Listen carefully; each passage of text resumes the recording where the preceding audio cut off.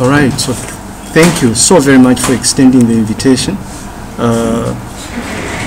Now I know my mother would probably say it's fate or something, because we were planning to actually reach out to the authority because there's an event that is taking place soon, and I'll talk more about this event shortly. It's a high-profile event. It's to do with higher education institutions. But anyway, so my name is Lighton Phiri. I'm currently a lecturer and researcher at the University of Zambia. And perhaps I should make mention of the fact that as of 2019, I was actually appointed as, what happened there? I was appointed as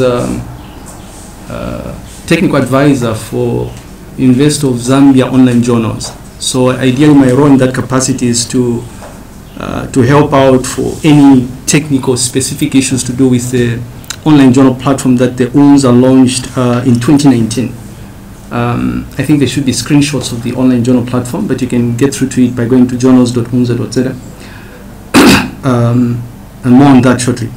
So what I did was, when I was talking to Dr. Mfune, I had asked what the focus of the presentation should be, and as he mentioned earlier, he told me to just leave it open-ended. Feel free to interrupt me as I'm presenting this. We can have a back and forth. We don't have to wait until the end, because I think I have quite a bit to talk about. Okay. All right, so I thought the interaction would take this format. I'll do a bit of advertising. I always do that at the beginning of my talks, and then we shall get into the nitty-gritties of online journal platforms.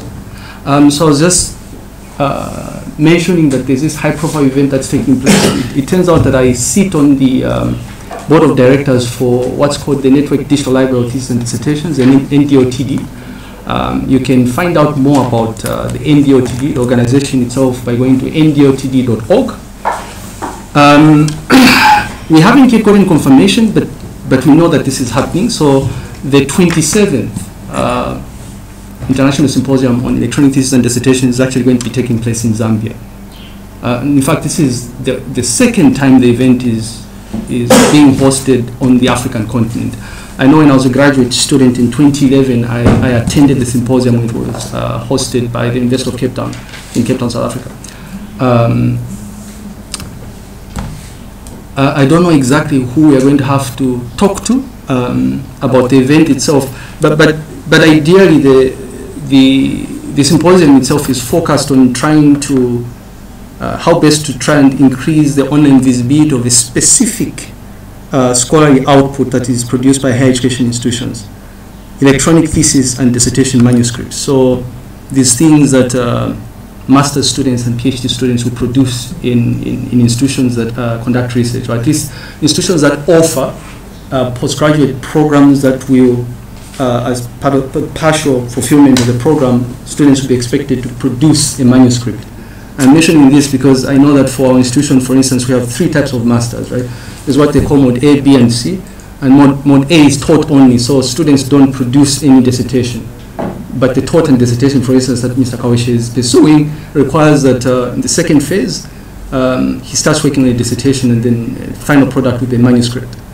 So the research for this symposium is in and around electronic thesis and dissertation. There's actually quite a lot of interesting work that has been done.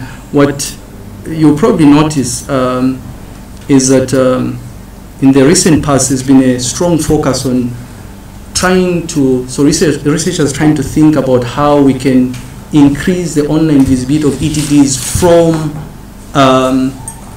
the global south. So places like Africa, for instance. It's actually bad.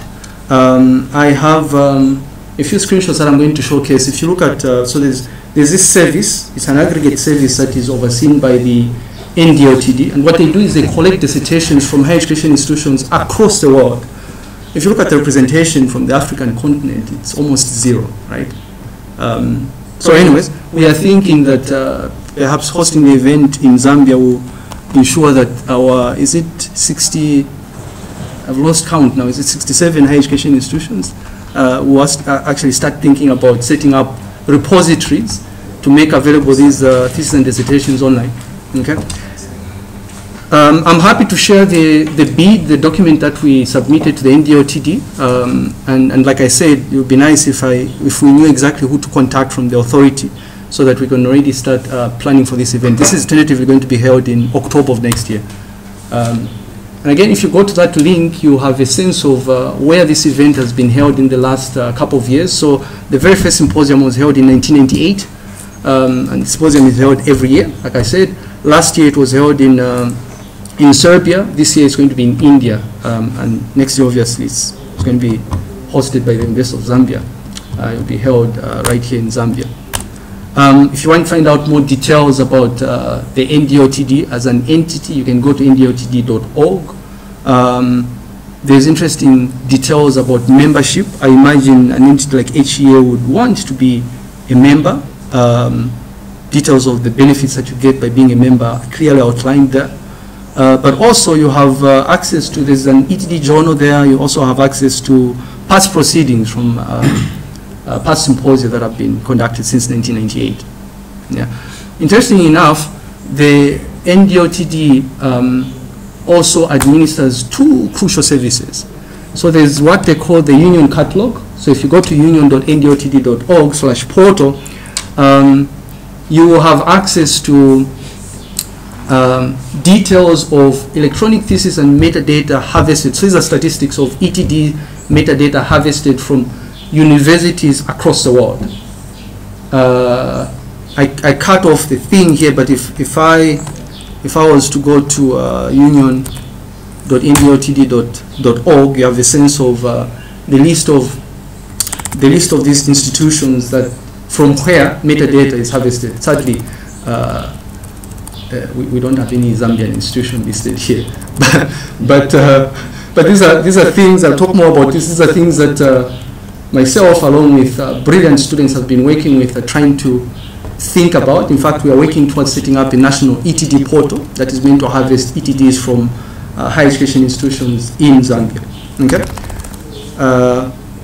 If you go to OATD, and I don't have the screenshot of OATD, they have a very nice visualization that I think one of the visualizations shows you a breakdown of ETDs from different parts of the world, different continents and countries actually. So if you go to oatd.org and perhaps you go to, I don't know if I can find where the visualization part here, perhaps this thing is still loading. Should be able to, unless if they stop offering this service here, data visualization. If I go to data visualization there, you'll notice that hopefully very, very soon it will pop up. There's a very nice, I guess we can go to country of publication. There's a very nice visual representation. It's a tree chart. I quite like the tree chart here. That shows you a breakdown of ETDs. So I'm sure people are familiar with how a tree chart looks like. It's showing you the relative number of ETDs coming from different parts of the world. So by continent, so these countries here are from Europe. The middle part here is North America. And then you have South America. And if we scroll down at the bottom here, you find that Africa is in the bottom right quadrant here, this corner here, showcasing to us that most of this content is largely coming from South Africa. Yeah. Anyway, it's a very nice visualizations to look at. Very nice visual representation to look at, and I think that we know that if you look at Zambia, for instance, we know that there are certain entities that actually have students that produce manuscripts. UNILAS, right? CBU, UNZA. We expect Zambia to be highly represented there. But anyway, they also offer a search service. So if you go to search.ndltd.org, people that are interested in searching for research done by students, postgraduate students around the world, can actually search for metadata. And interestingly enough, this is powered by this service here.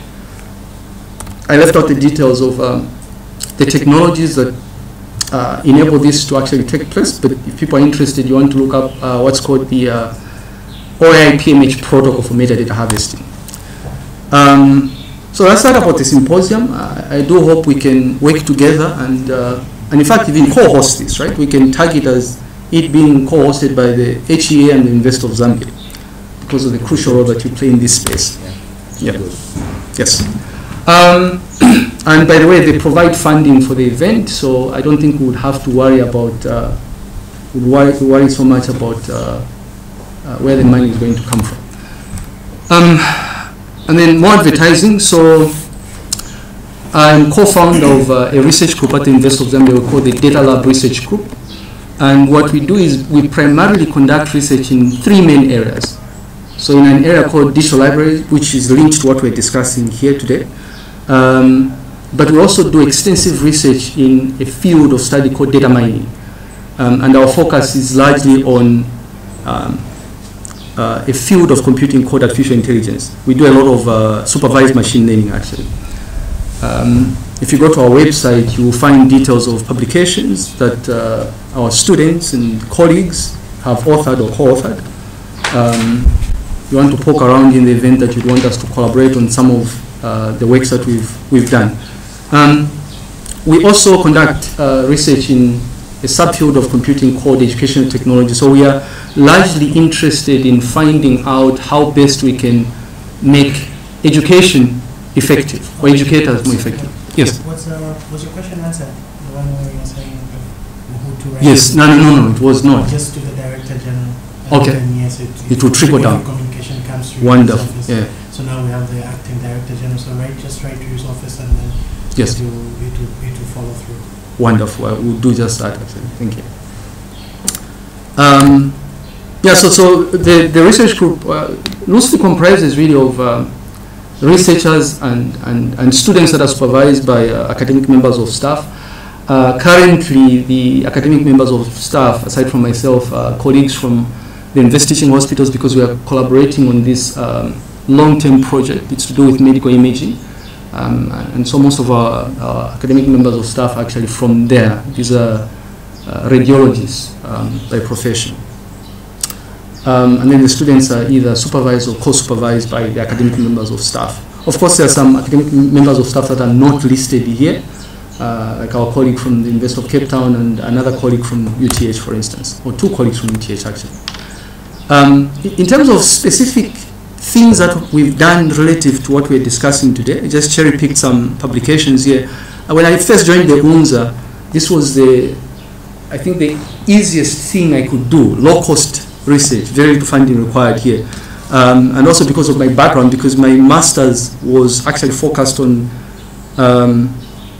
proposing simple architectures for developing systems that are used, software systems that are used to store, manage, and enable access to research output, so journal articles, ETDs, and all those things.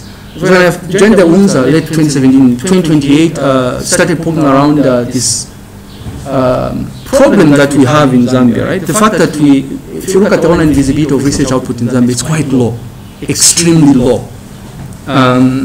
UNZA is trying, but even if you look at what UNZA does, it's actually depressing, right? If you look at the things that we can find online relative to the total number of academic staff at UNZA, I mean, the two are diametrically opposed, right? But we know what the problem is. We know people publish. Of course, this problem is multifaceted, but we know that people publish. It's just that the issue is there are no deliberate mechanisms in place to make sure that this content is actually available online.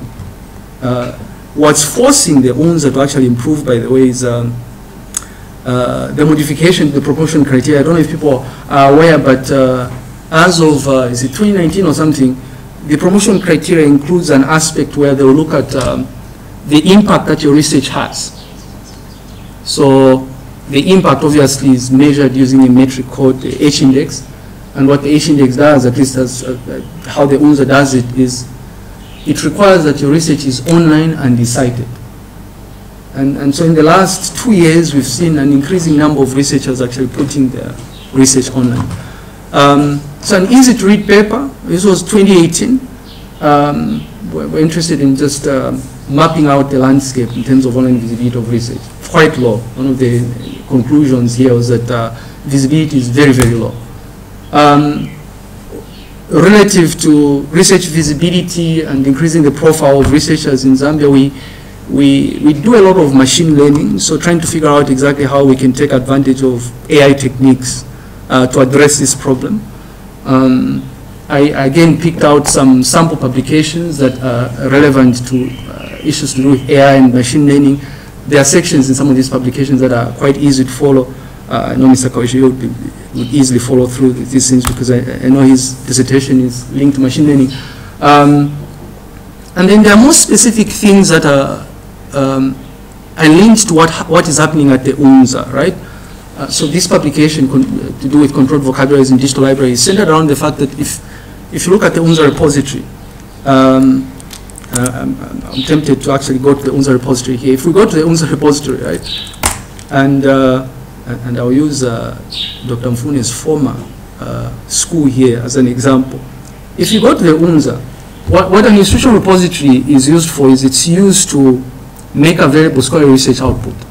So the things that academic members of staff do by way of research will result in some publication, conference papers, journal articles, book chapters, books, technical reports, doesn't matter, right? All of those things are ideally supposed to be placed on an institutional repository. And I guess you're wondering why this is important. Well, it plays into the rankings, right? Because these ranking entities will look at the things that are available online by your institution. But if we go to, if we just look at the content coming in from the different schools, but when you see education here, what they're saying is that there are currently in the repository a total of 495 publications linked to academic members of staff in the School of Education at the UNZA. Hey, I mean, we have 130 plus academic members of staff in the School of Education. And School of Education is better off, right? If you look at schools like agricultural sciences, for instance, there is no way we would sit here and say, since the UNZA started operating, we only have 68 publications from academic members of staff. No, we know this is not true. We're still for schools like engineering. But long story short is, we obsess a lot about how we can make sure that the content that needs to go in here actually goes in there. And there are a number of things we are doing. We're under-resourced, but most of this work is done by master's students, and it takes a while before they can actually act on some of these things. And sadly, very little of what we do actually goes into production. Most of these will just end up in some student's dissertation, manuscript, or thesis or something. Currently, I'm working with a student who is going to be presenting something. I'll extend an invitation to everybody in here, in case you're interested. She's been doing an analysis to try and understand why it is that if you look at a typical researcher like Dr. Mfune, if we look at his Google Scholar profile, what you will find is that his Google Scholar profile will have more or less everything he's published. But if we were to go in the School of Natural Sciences, right, which has 29 publications, if we were to just check for Dr. Mfune here, you'll find that there's little or nothing here. Now, I know the argument that most researchers will make is, or we can check, right? The argument that most researchers will make is that, well, I have my content online, and that's fine, right? As an individual entity, as an individual, yes, people know what you're doing, but when they look at where you're coming from, people look at what your institution does, right? Anyway, let's see if we can check for... We've got Google Scholar.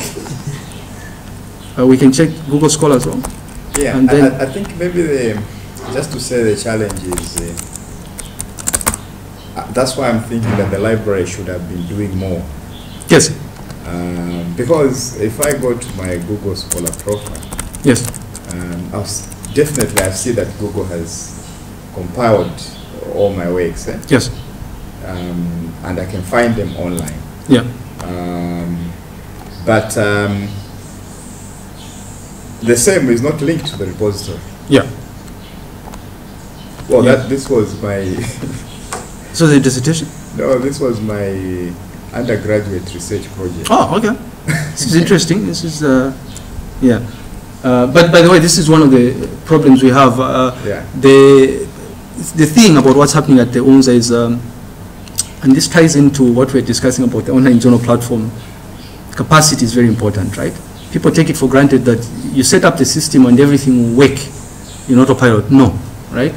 If you notice, Dr. Mfune is telling us that this is his undergraduate report, but he did not do this in 2015. We know this, right? The reason why there's there's a huge backlog. If you look at the ones, there's a huge backlog of things that are supposed to be in the repository that are not in the repository. And we've discovered, we've done studies, and we've discovered that the UNZA, currently the library only employs 2 people that are responsible for uploading content in the repository.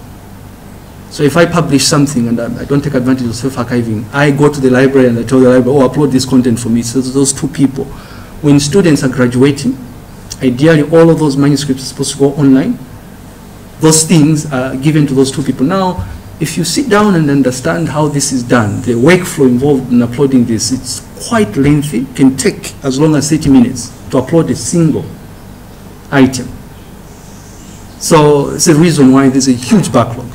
But of course, I mean, what's sustainable in the long run is you want people to be able to self-deposit. Just like when you launch your journal, submission, traditionally what journals will do is maybe you email your manuscript to somebody, but when you set up an online platform, potential authors will register for an account, log in, and upload. They'll self-archive. It's called self-archiving. You're uploading on your own. So it's one of the easiest ways of addressing this problem we know is self-archiving, but that requires a bit of training and I guess making people understand the importance of this, right? For the average researcher, hey, as long as I publish and my H-index is fine, why should I worry about the repository, right? But yeah, but you notice here, if you compare, you know, Dr. Mfune's, you know, Google Scholar results from what we have in the repository, it's very few. If you look at the results, we have only, I don't know how many items we have here. It doesn't show the items, but sadly, I think some of the hits here are coming from people that perhaps Dr. Mfune has supervised. So these are my students. Yes. For me, it's just that same same one there that I did my undergraduate. Yeah. That's what's in the repository. Yeah. But I think maybe UNZA should do more because already, for example, my master dissertation is not there, right? But it's in the repository of the other university. Yeah. And my journal articles also are not in that repository. Right. So maybe there should be more way done. Yes. So for some of us who submitted our manuscripts in 2017, can't even appear. It probably does appear. Sorry, what should we search for? No, your masters should appear. What should we search for? Your last name? Dennis Sokol. Like that? Yes. So there's a couple of hits here. There's Brighton Sokolo here. This one. So it's that. Yeah, it's that. Anyway, so the other thing, right, is people. Well, but the rankings. If you look at how rankings are done, right, Times Higher Education. In fact, I can sit here and make an educated guess. I don't think studies have been done. The reason why we see UNZA's ranking steadily improving is we are going online, right, and we've been quite aggressive about this. So how can I have all of this in the repository? So the easiest thing to do is you can register for an account. Mm-hmm. You go to the UNZA repository. Mm-hmm. It's called self-archiving. When you click on login, there's an option for you to register an account. Oh. And then you can upload the content yourself. Okay. Or you can compile and email the library and say, please upload, but backlog here. Oh, okay. Yeah. But we can sit here and brag to say, in as much as we are struggling as the UNZA, I'm working with 2 students, and part of what they've done is they've done an analysis of higher education institutions in Zambia. And we've discovered that of all the higher education institutions, only 6 of them have functional institutional repositories. But we know that we probably have a lot more institutions that actually offer postgraduate courses that result in these manuscripts. You know? I don't know if the Higher Education Authority has a role to play in this, right, in terms of quality assurance and all of those things, verifying, right, that these numbers, they tell us, oh, we've graduated 2,000 students. Oh, but where is the output? Where is the proof that this has happened? Anyway, these are some of the sample publications. You'll find out more. Here you'd have to really cherry pick because, like I said, we work in 3 broad areas here. But there's a comprehensive list of publications associated with the DataLab research group. That's that in terms of advertising. If you think there's an area we can collaborate on and work together, we're more than happy to do this. I don't know if you do any extensive monitoring and evaluation, but our research group does a lot of this. We can help with that. We can also, I suppose there's an opportunity for us to collaborate with entities like Xamarin, for instance. because the thing is, if you speak to Zambian, they'll tell you to say they offer certain free services. Services that would enable entities that don't have institutional repositories to actually go online. But I think sometimes these entities need a whip, right? Enforcement has to be there somehow. There has to be an incentive. Say this is one of the requirements, right? Go online or something.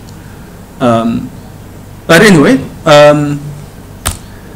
let's maybe continue and talk about why we are here. The motivation for why we are here, obviously, is I think one of the reasons why you're going online is you want to increase the odds that people are going to access what you're publishing. But even more importantly, I think it's important for us to look at the impact of the research we conduct. So I imagine the authority would be interested in seeing what sort of impact will come out of the research that is going to be published in the journal once it's set up. I want to start off by telling us that in 2019, 2020, I'm part of the university ranking committee, and part of our mandate requires that we generate what's called a research report, an annual research report. Now, it's difficult to generate the report, especially the part of the report that requires us to provide statistics about publications, because a lot of our publications are not online, and it turns out that reporting is quite poor at the UNZA. So a sample of the report we recently published is the 2018 report. Again, this speaks volumes to the picture that I presented from the repository, right? In 2018, this is what we see, right? Apparently, if you look at the field publications against number of staff, that's probably what you want to pay particular attention to here. Now we know that the problem is multifaceted. Some researchers will tell you, academic members of staff will tell you, oh, I have no funding, so I can't do research, which is why we have very few publications. But I firmly believe that part of the reason why we are seeing weird statistics here, like I'll use, I guess I can use the School of Education as an example here, because well, let's use engineering, right? Or humanities. Yes. 69 against 192 staff. Yes. The right. guys spend more time at senior staff. Yes. Yeah. So anyways, so the idea behind online publishing is you want to make it a lot easier for people to access your content, because it turns out that people will, for instance, if you're obsessing about the H-index, people will cite you if they have access to what you've published. But if what you've published is locked away or it's paywalled, it will be hard for them to gain access to this. Whether this idea of paywalled content is tied to decisions that you have to make once you set up the journal. Will you require that people pay money for them to access the journal? Will you require that authors or potential authors pay APC, right? Author processing charge for them to have their work published? Or are you going to leave it open, which is what the UNZA has done? So if you look at our online journal platform, if you've done research, you are free as a potential author to actually submit content without a charge. If you are somebody who is interested in trying to gain a sense of what sort of research, of course it's a quote-unquote international journal, so we have authors from outside Zambia, but if you're interested in the sort of research that goes on at the UNZA, you go here without paying any money, you'll be able to access and search for whatever content you want, and we have quite a number of journals that have gone online so far. So this journal platform is used to host almost all the UNZA journals. Initially, we started out with the journals that are the responsibility of the Directorate of Research and Graduate Study, right? DRGS, so JABS, JLSS, JONAS, there are three of them, and JONAS. Anyways, so we've gone, this is full open access, right?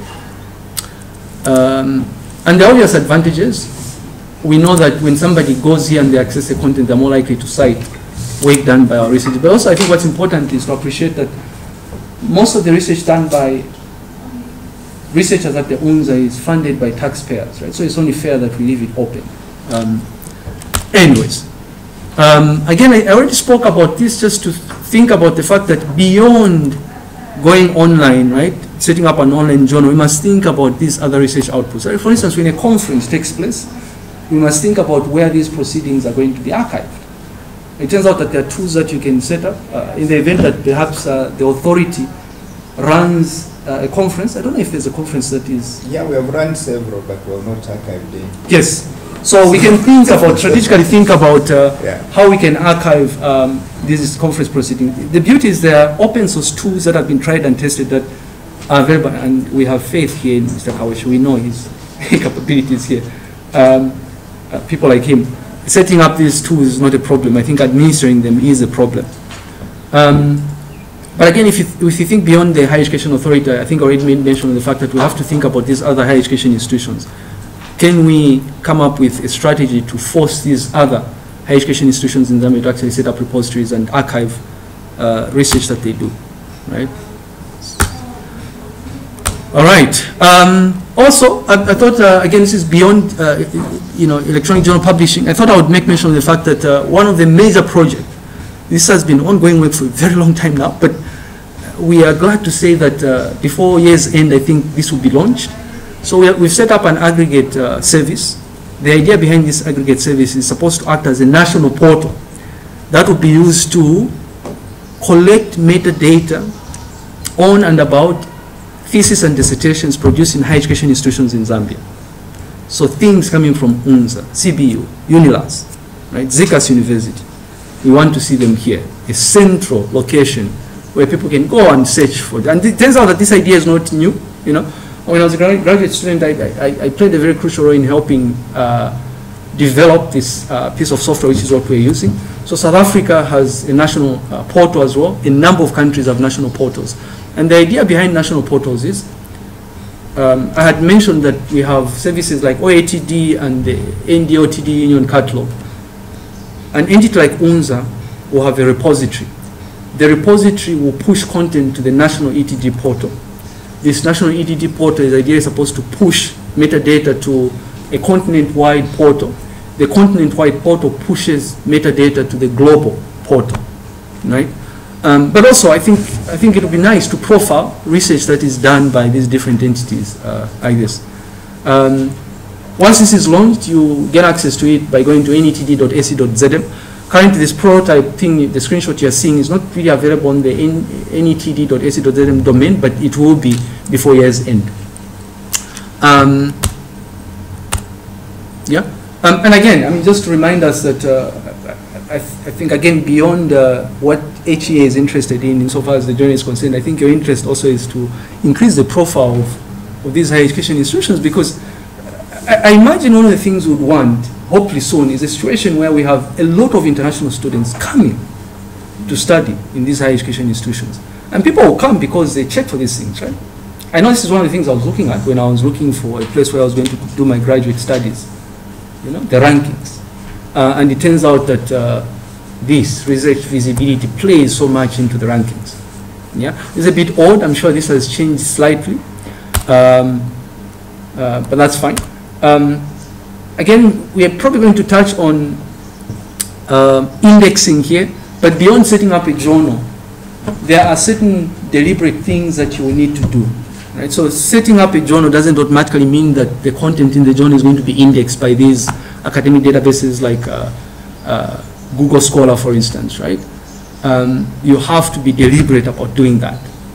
What you would want is, if somebody searches in Google Scholar, you want content that is being hosted by your journal to actually appear there, because the average person does not go to a specific journal, right? You go to Google Scholar and you search for content, and the hits that come up are the ones that you go to. So if the HEA journal, for instance, is indexed properly, people will be able to get the hits. And I'm just showcasing, I guess, hits associated with the UNZA. In fact, if we were to go to Google Scholar and do a more focused search here, to say sites, journals.unza.zm, and I'll blow it out here and do a search, what you'll notice is that there'll be hits coming in from journals.unza.zm, hopefully very, very soon.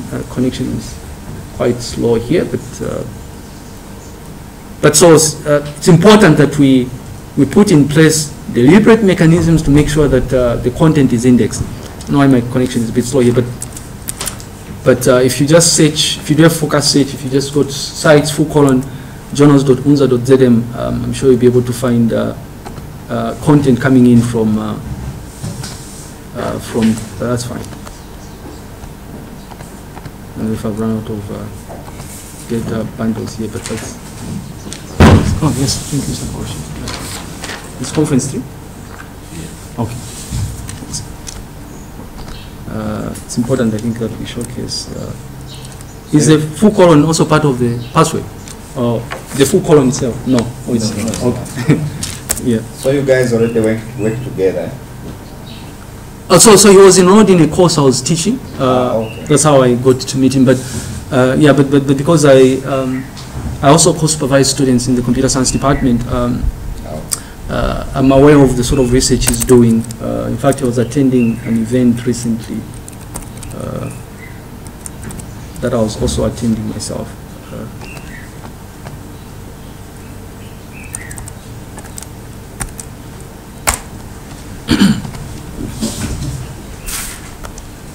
Anyway, so okay, I'm sure it will connect eventually, and then we can check this.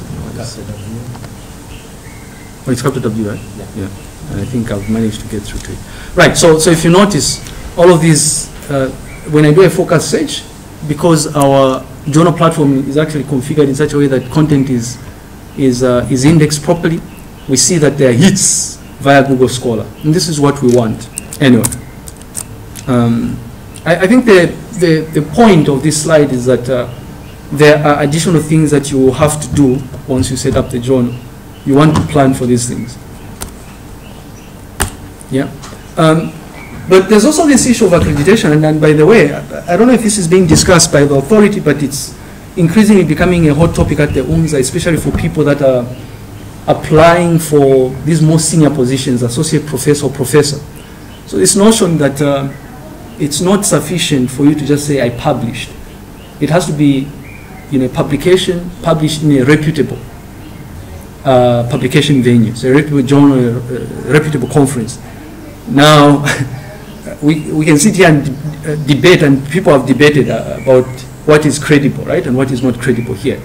But a nice way of getting around this is you look at accreditation. So it turns out that you can accredit your journal by making it possible that your journal is indexed by academic databases such as the African Journals Online, or the director of open access journals, for instance. If you look at South Africa, right, what South Africa has done is a bit ahead of us. I don't know if it's NRF or...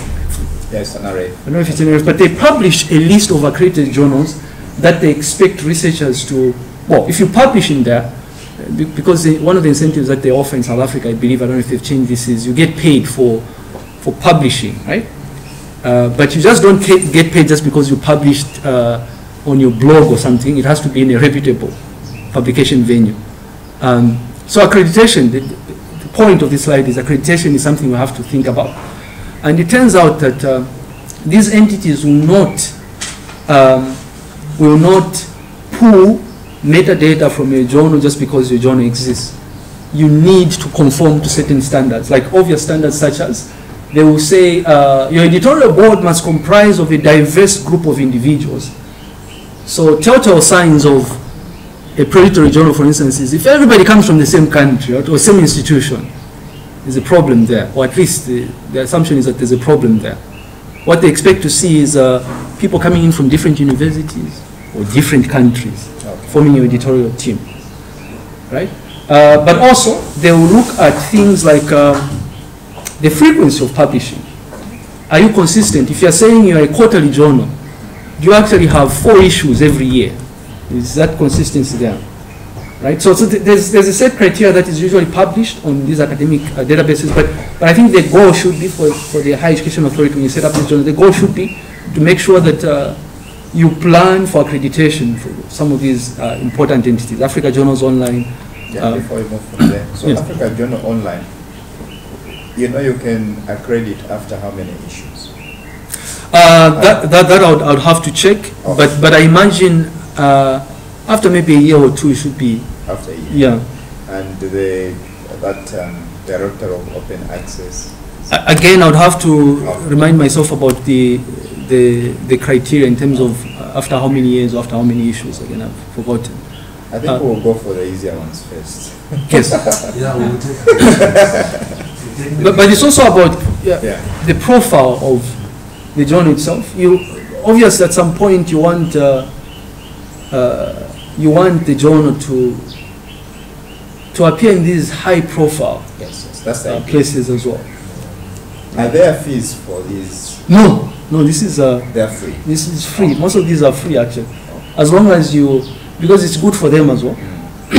As long as you adhere to their set standards, then it's fine. And of course, the issue that you had raised, you need a valid ISSN number and all those things. They'll look at those things as well. But and also things like the minimum. And I imagine these are conversations you're going to have. What is the minimum number of articles you have in an issue, for instance?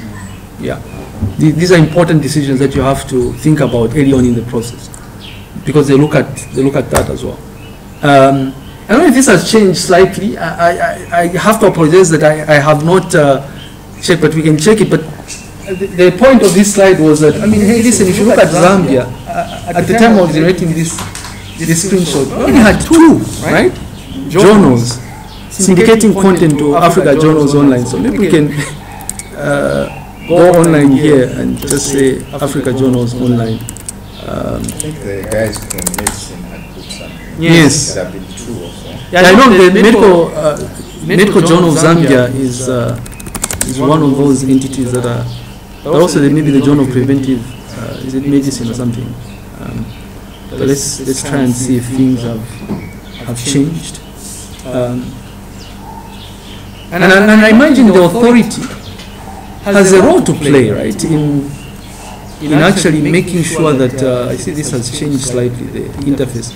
I think the authority has a role to play in helping raise the profile, right? If you look at Zambia here, 2 still. Oh, maybe I should zoom in here. Is this interactive map? I don't know if you can see 2 still. It's hard to conform to this. Okay, no, the problem is, although you have gone online, the frequency is still a problem. Yes. And by the way, whilst I didn't include this in my talk, it's something that UNZA struggles with as well. A lot, actually. Turns out it's not easy to round up people and tell them to say, can you submit articles, right? It's hard.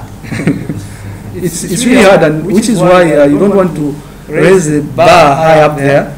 Instead of being overly ambitious and say, oh, we're going to be a quarterly journal, maybe you can just stick to 2 issues in a year. That's fine, because at least within 6 months, you'll be able to elicit nice articles or something. I don't know. But also it depends on the area as well. It's possible that looking at the number of higher education institutions in Zambia, it's possible that you probably attract a lot of, you probably have a lot of submissions again. If it's an obscure area, for instance, it becomes difficult, right? Anyway, hopefully these are things we can think about as an authority to say, I mean, how do we encourage? Sometimes I've thought that maybe it's an issue of awareness as well. So issue of training. Perhaps some of these institutions are not aware of the importance of setting up journals, for instance, I don't know. Or deliberately making sure that they are indexed as well. All right. Another place where we want to obviously syndicate content is the director of Open Access Journal. And again, when I was doing this, noticed we had nothing from Zambia here as well.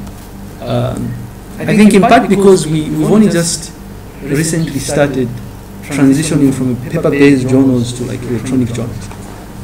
But it's also an indication that we don't have private companies that have online companies. Yes, and something else that... so we want to go there somewhere else. Yes, and something which we should do. There's a red market, but something else that the authorities should think about here is, and it's a debate that has been raging for many years, right? Whenever we meet, there's mention of the fact that you need an editorial office. You cannot run this. You cannot run a journal and expect that the editors are the ones that are going to do copy editing, they're the ones that are going to do desk reviews, they're the ones that are going to be checking for submissions. You need a dedicated resource.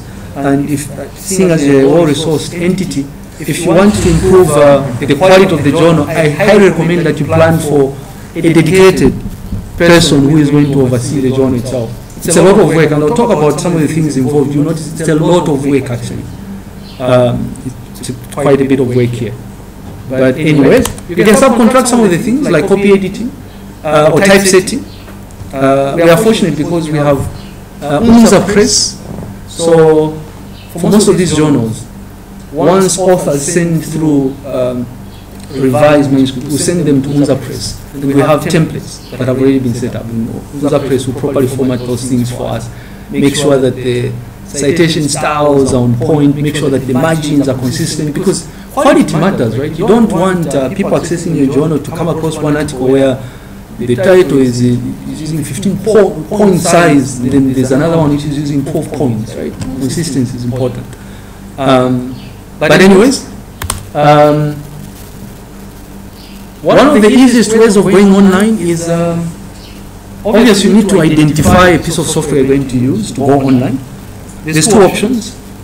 You can subcontract a company to custom build a piece of software for you, or you can do what we did as UNZA, and you go for open source alternatives.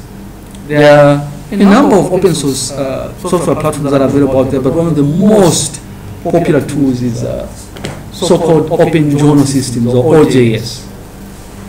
This is what we use for our journal platform. So this thing I was showcasing here, this platform here is OJS. Of course, this has been customized.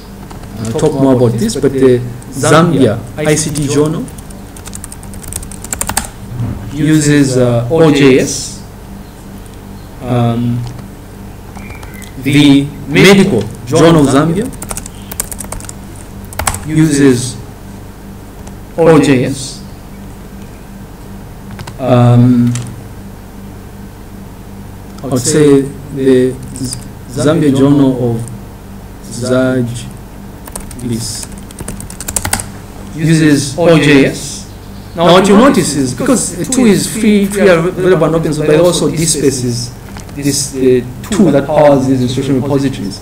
This is freely available and open source. An institution will not have an excuse for why they're not online, because this is freely available. You can go there and download this and install it, and they'll be up and running the same day, right? Assuming they have servers and whatnot. So OJS.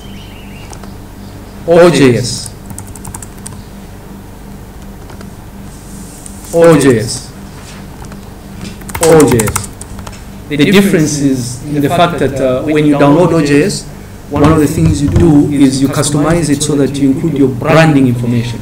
So HEA probably has colors specific to your brand, right, as an entity. You have the logo and all those things. That's it.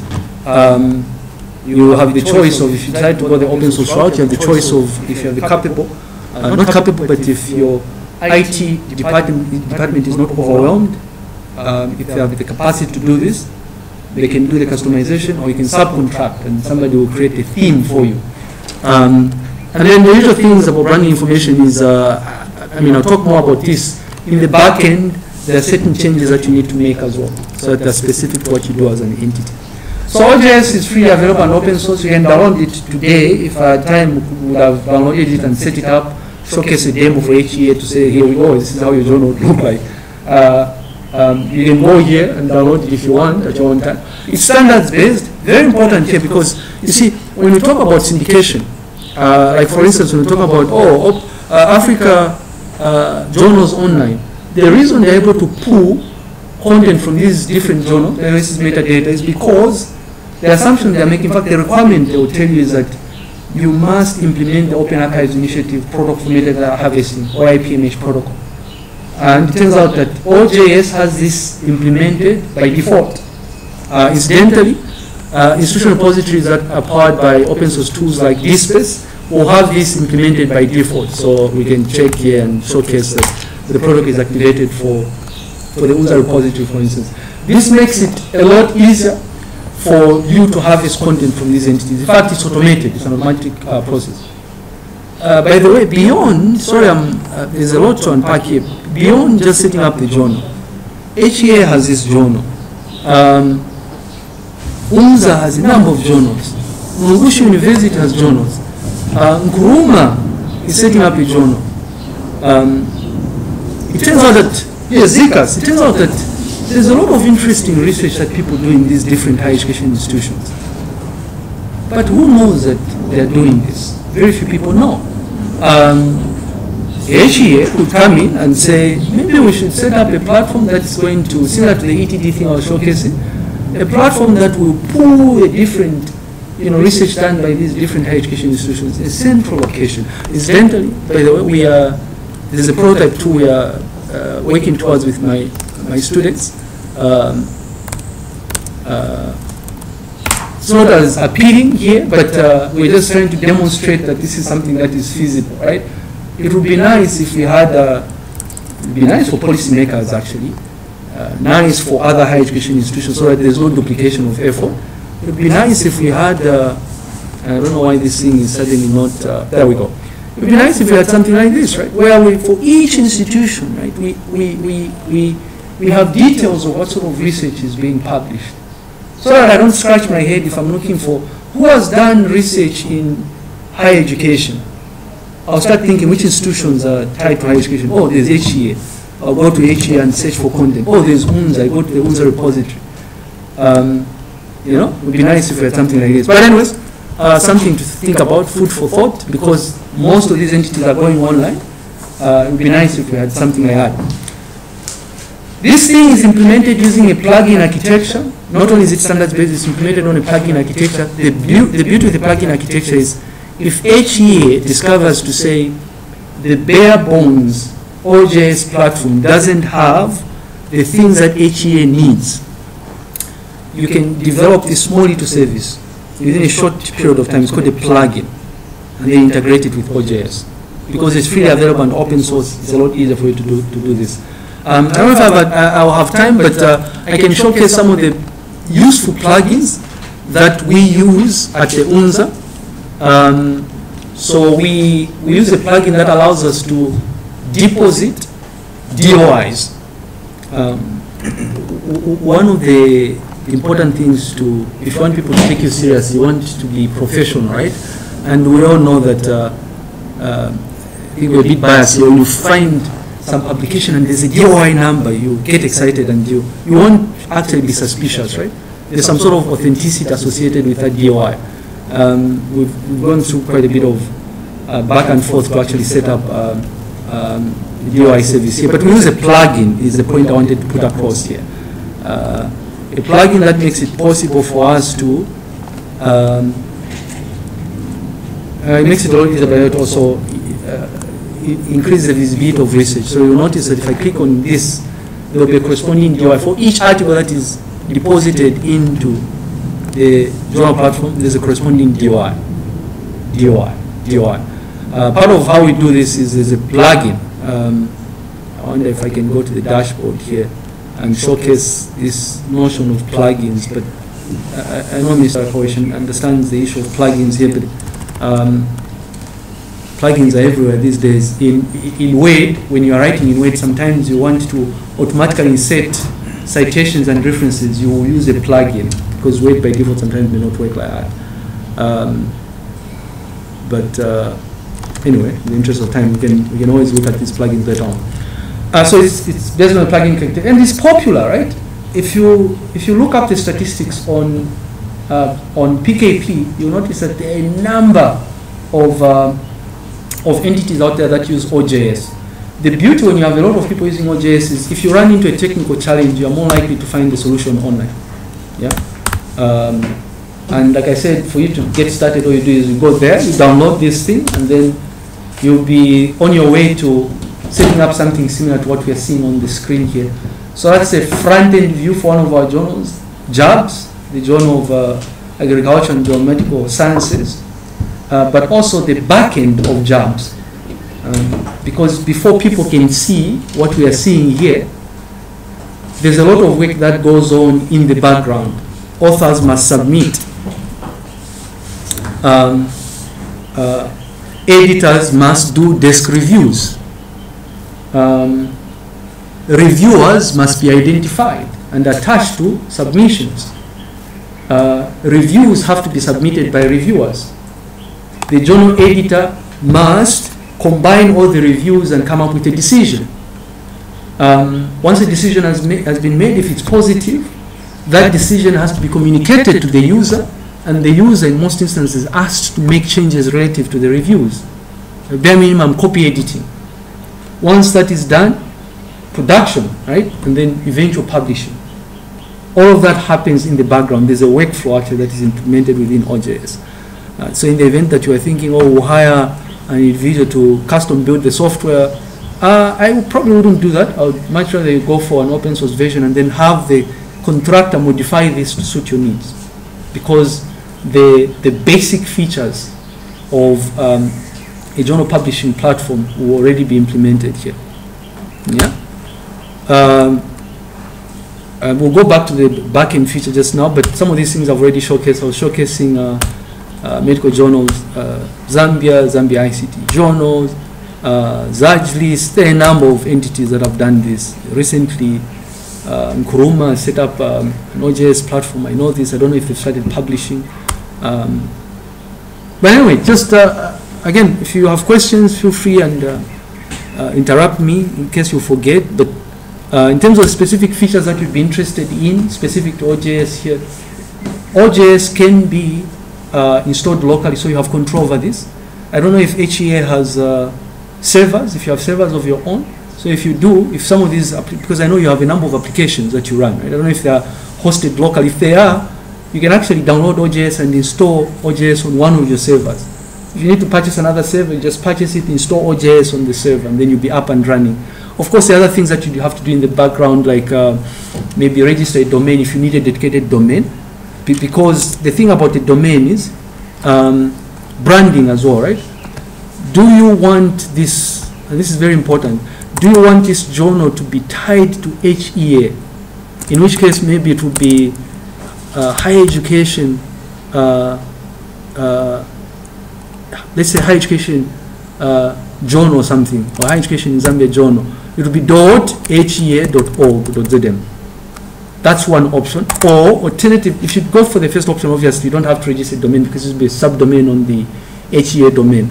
But if you want to leave this general, sure, it's going to be run by HEA, but you want this to be like an international journal, not really just tied to HEA. Sure, HEA runs this. Then maybe you'd have to register a separate domain or something. I don't know, right? If you do this, obviously the usual things, you purchase domain names, not very expensive. You don't have to worry about hosting because you just told us that you have servers already in place.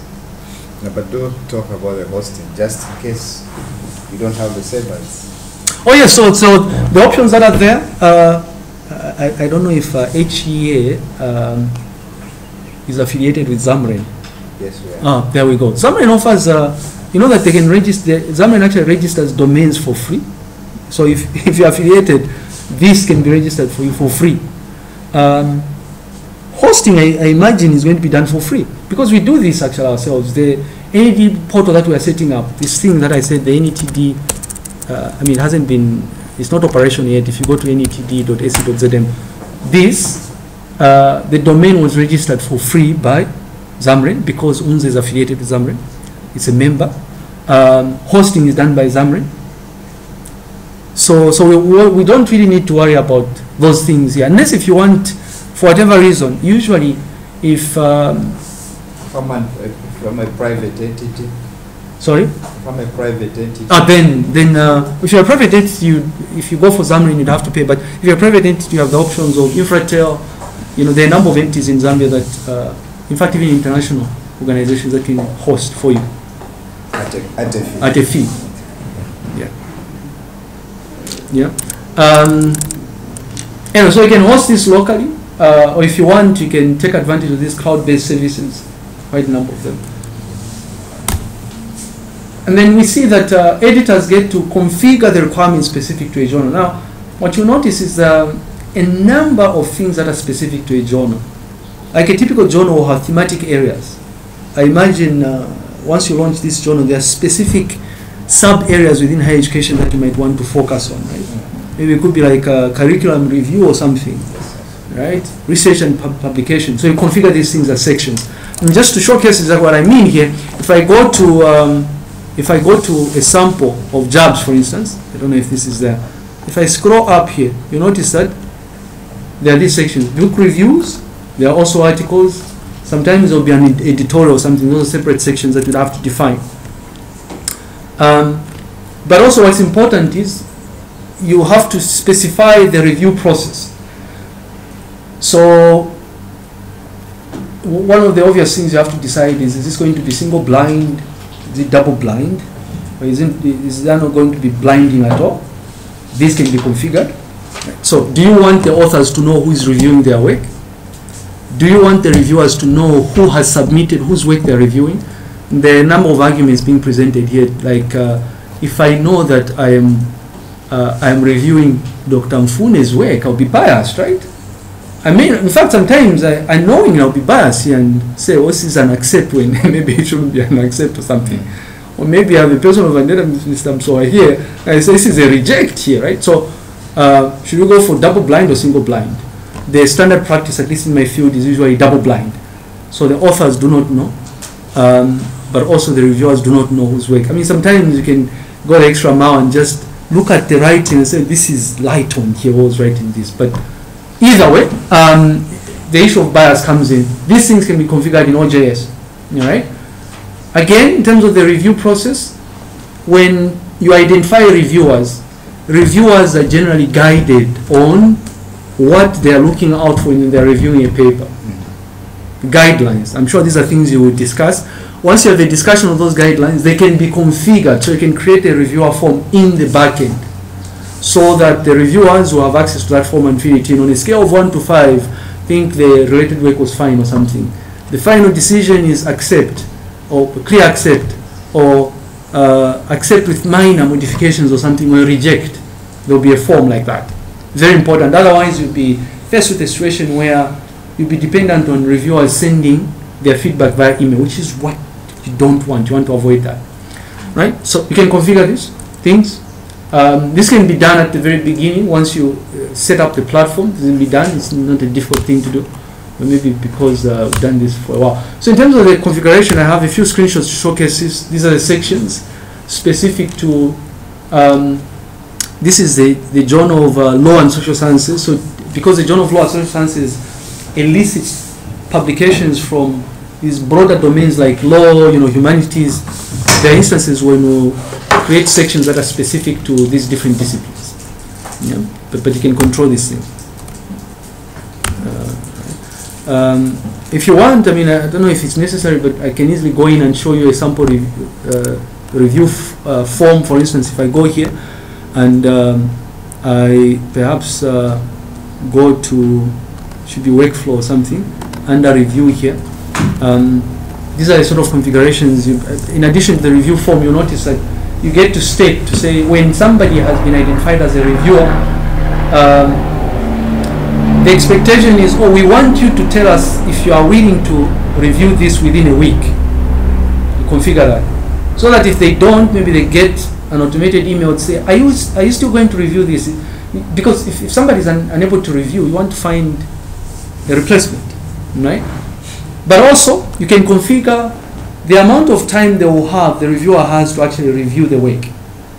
And it could be like, you have a month for you to review this, right? Send us feedback within a month. Of course, these things can be configured. You are just because, academics will be busy sometimes and they may not be able to finalize the review within 4 weeks. You can adjust the settings, all right? And set reminders or send reminders. So this is a form I was talking about, the sample form that we've created for JLSS.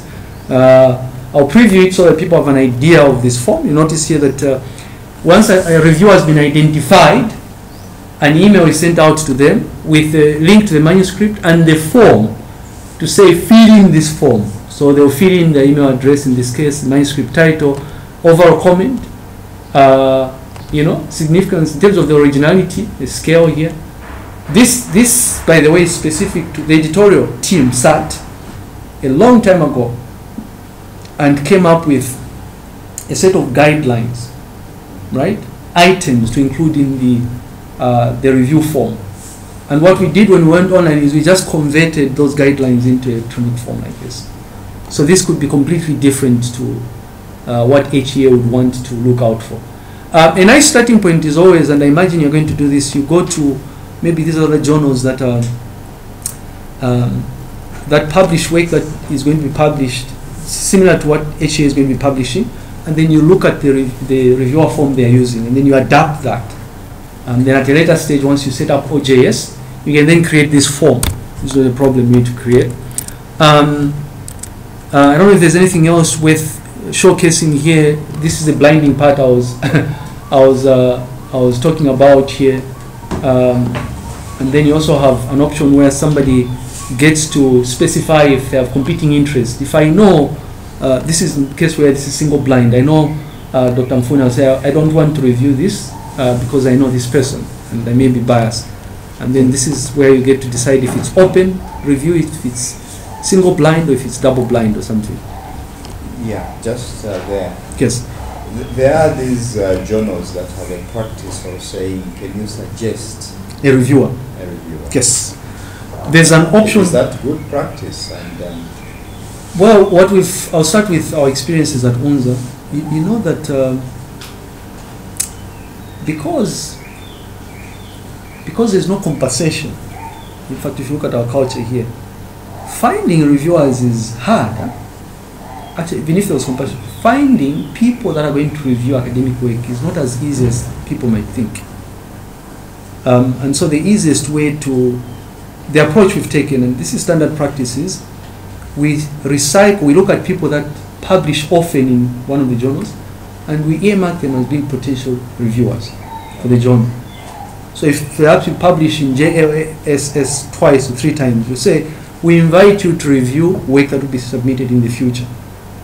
And something else we do is, we ask that you suggest people as well that can be reviewers. But also, that is usually the work that is done by the editorial team. Right? So the editorial team would be in part, and this is a practice at UNZA, they are tasked to look for reviewers. I'm part of the editorial team for JLSS.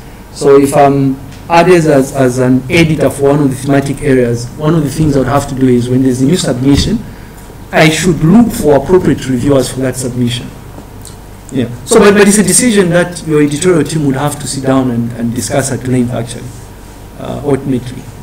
And maybe part of the review thing, I wanted to showcase some sample things that we've done in the past.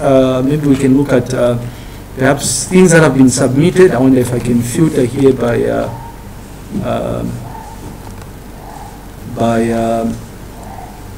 things that have gone to production, so that we. I think it's wrong to look at it. I wanted to showcase this notion of. I wanted to showcase this notion of. This is not there. I wanted to. We can look at this, and that's fine. So, part of the workflow, right? Author submit, and then the review part. We talk about reviews here. You usually have rounds of reviews, so you can configure these things. The first round, where you have reviews coming from an odd number of reviewers, maybe 3 or 5 or something. Usually 3 is what you go for, so that there's no tie, right? But there are times when there will be, and I have to apologize to some Saiti here, I hope, but there will be times when a review will be overdue. The editor tasked to run with this article or the section would have to follow up with this. So you log in and maybe you set a reminder. The reason I'm saying this is you will have to plan to train the editorial team on how to use this platform, capacity building. The OSA has tried. There's a number of training sessions that have been conducted since 2020. This may, well, I don't know, may seem like easy work, but, and I know it was very painful for the chief editors, because at some point they were the ones doing this. It's a lot of work for you to do a desk review, you know, where you are checking, does this publication conform to the template? Is the correct citation style used? Have the authors not exceeded the page limit? It's a lot of work. It becomes a lot easier if you involve other members of the editorial board. But you can't just co-opt them and expect that they'll be able to do this. They must be trained, right? Because the editors will be the ones to do these things, right? You follow up, or you assign a review, or say, you want to assign this paper to somebody else or something. But anyways, that's that. I don't know if there's anything else worth mentioning about the reviewers. Once you're done with this process, with the rounds of reviews, you can then, you know, maybe accept the submission so that it moves on to the next stage or something. But anyways, the submission process, if you use OJS, is purely online.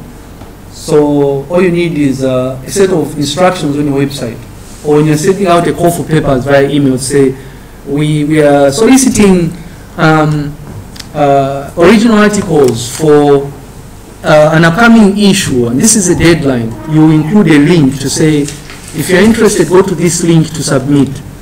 And they'll go to your journal and then register for an account if they don't already have an account, or log in if they already have an account, right? The whole process is online. And this is the beauty with this, right? You have a traceable record of everything that has been going on. You know, who submitted? When was this submission done? Who reviewed? When was the review done? What was the decision? Who did the copy editing, right? And all those things. So the process is online. In terms of the online process, the workflow is segmented into 4 main parts. Authors, when they come here, if I go to, because I know I'm logged on, if I go to journals.unza.zm and I discover, oh, UNZA has the Journal of Law and Social Sciences, and I would want to submit work there. If I click here, there will be an about page. There will be information for authors, for readers, for everybody, right? So as an author, I'll be interested in finding information about this journal, right? What are the rules? What do I need to do for me to publish? Are there limitations? And this is where maybe you would have a template, if you want, or guidelines. If creating a dedicated Word template is too much work, the LaTeX template is too much work, you can have guidelines. But we have found, I have found at least in the past, that it's a lot easier if you create maybe a Word template and tell people, download this and just use it as a basis to create your article. It's a lot easier. Otherwise, you'll be faced with a situation where a submission comes in, you have to check now, are the top margins conforming to this? You know, is the correct font size being used for the body text? That's a lot of work. But of course, it's made easier if you have a dedicated editorial team. So if you hire people that will be able to do these things. Yeah, and then like in this case, if you go to About Us and you go to Submissions, there will be details of you know, an option for you to log in or to register. You know, when you log in, you have an interface as an author. At your own time, by the way, if you go to journals.unza.zm, you can actually create accounts for whatever journal you feel you're interested in, and then just poke around and see the form that you would use as a potential author for these different journals. Yeah, and the whole process is purely online. And maybe just a bit more about the workflow. 4 stages. The first stage here is for the author. When the author makes a submission, that article will find itself under submission. And in fact, if I check JLSS and I look for submissions that are unassigned, these are in the submission stage. If I check for all submissions and I try to filter, you notice that I have the option to filter submissions that are in submission stage, review stage, copy editing stage, and production, the 4 stages. So you essentially go through these stages. Initially, when an article is submitted, it will go under, and I'll look at something that maybe has been, I wonder if I can look for something that is, maybe something that has been archived because it's published or something. If I look at this publication, I have a traceable record of these different workflows. It's under production here because it's already been published, but initially it will find itself here. It is here that, and this is a decision you have to make. In our case, the chief editor, because if you look at the Journal of Law and Social Sciences, the editorial board comprises of a number of people, right? Yeah, these people here. So the chief editor, the first thing the chief editor does is, when there's a new submission, he has to identify which of these people is going to be tasked to oversee that article, to look for reviewers, to do a desk review. So they'll come here under submission and assign a journal editor. Once a journal editor is assigned, the journal editor will do the pre-screening. So there's an option where you have a back and forth with maybe the other editors or with the author, right? If you want to reach out to them and tell them, oh, you didn't use a template, please use a template and resubmit, right? Or you reach out to the author and say, well, what you've submitted is outside the scope of what we publish here. If somebody submits something to do with engineering in your journal, I mean, why would you want to publish that, right? But we've seen such journals here. So you write to them and tell them to say, at this stage, no, we've declined because this is outside the scope of what we do. Once you're done with the desk review, as the journal editor, you then move this to review stage. When it comes to review stage, the journal editor would then have to, this was skipped up, but they will have to identify the reviewers. I wish I could, I don't know why they sent this to me here, but I'm just going to come back here and see if we can. That's curious, huh? Oppression of women and damage to the environment. Yeah. Very strange research here, right? Done. It'd be interesting to find out what the results were, is it? I wonder if we can, maybe I can move to... Yeah, so just as you are navigating. Yes. So the other system is that you have an editorial team and then you assign an editor to an issue. Is that the system? Not an issue. The strategy is... because each issue will attract, the thematic areas will be different. The composition of the editorial board for at least the journal I'm associated with is such that, in fact, all the DRGS journals, is such that you have people that have different or varying expertise. So the first thing you do is you identify out of the editorial team, which person is better placed to look at it. Yes. Okay. So it's done by article. So if let's say, if let's say in a particular month we receive 5 articles, it's possible that all those 5 articles will be sent to you because you're an expert in a particular area, or to him because you're an expert in that particular area. But again, maybe because of manpower, what you can do is you can say, well, irrespective of whether you're an expert, you're going to be assigned, everyone is going to be assigned an equal share so that there's distribution of efforts or something. Sorry. Yeah. The difference between a reviewer and an editor, I'm getting them confused. Oh yeah, so an editor is the person who's part of the editorial team. So they're the ones that are responsible for performing the different tasks associated with the journal.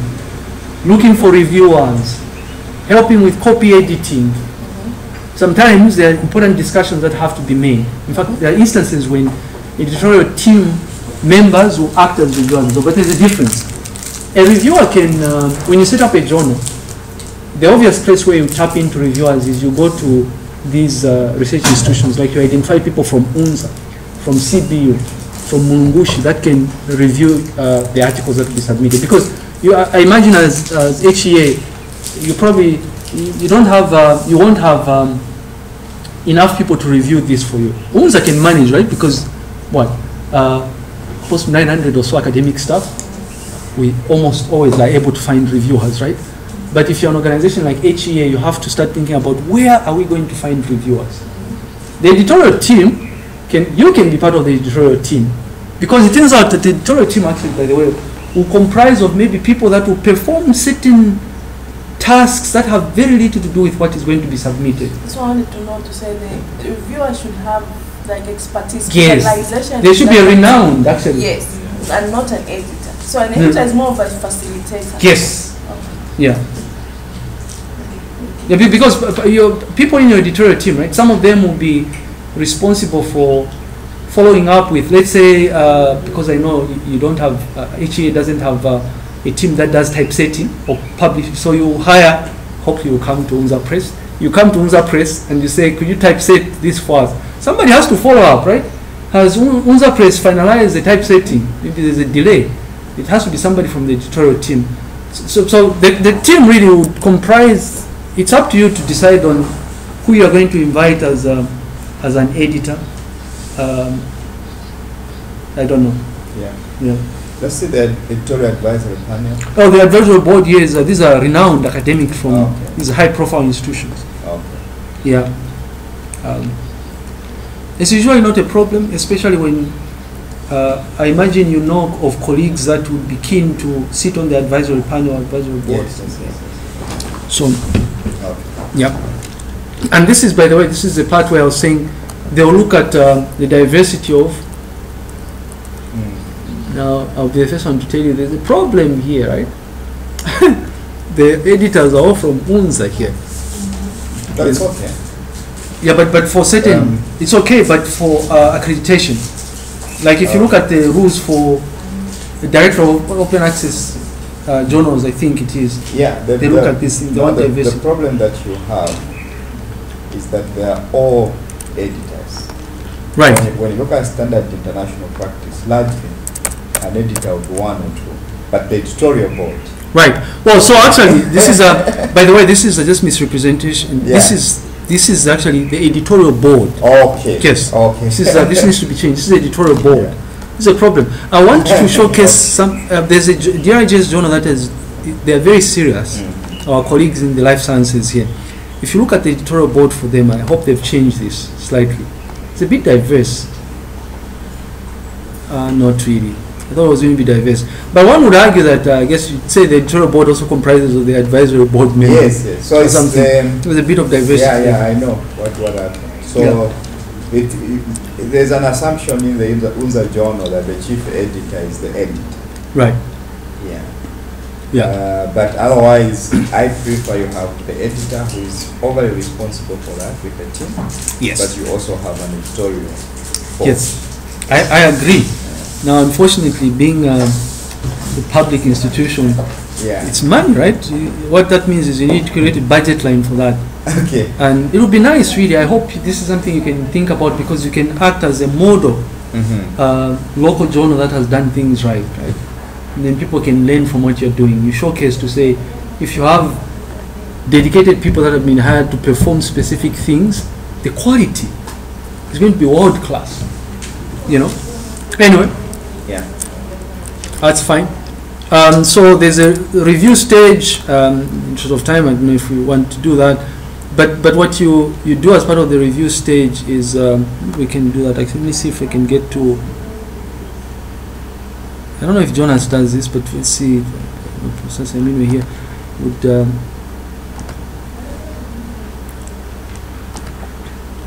So this is what you have under review stage. It is at this stage that when you assign, remember I said under the submission stage, you assign an editor. The editor will be responsible for looking for maybe 3 reviewers or something if you have 3 reviewers or 5 reviewers. This is where you add the reviewers, right? You add them. And then the configuration of, you need the reviewer to send you feedback within a week. This will be tied to what you have here. And then you have, by the way, it's at this stage as well where, because sometimes reviewers will annotate the submission. If you annotate it in Microsoft Word, you upload the annotated version which will be sent to the authors to incorporate the changes. And then you have copy editing. This is where you change things to this. These are house styles really. Typographical errors and all those things. Sorry? What chair is there? He's the chief editor for Jobs.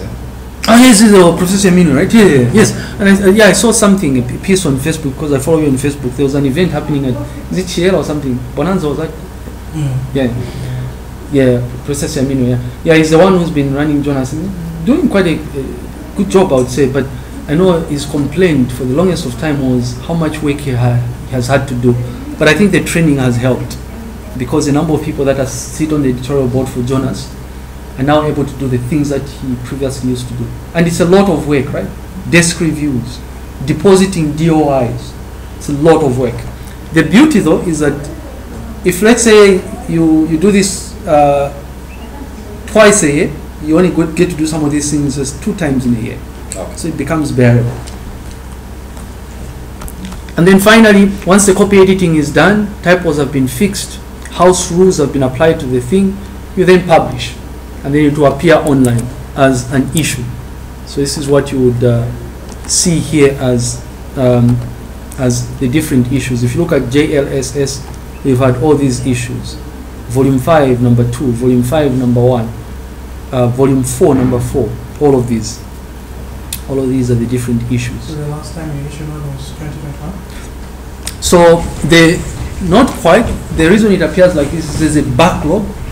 So the issues are tied to years. We have a backlog, and that has been a challenge. We're a bit behind.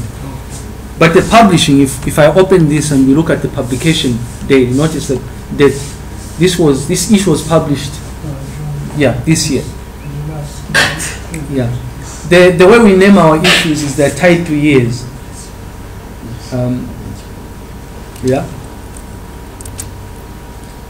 But we're catching up. I know we're catching up because there are special issues that have been earmarked for publication as well for JLSS.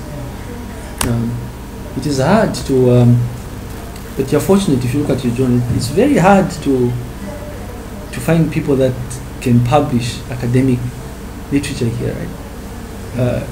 If you look at Zambia, if you look at our context. It is very hard.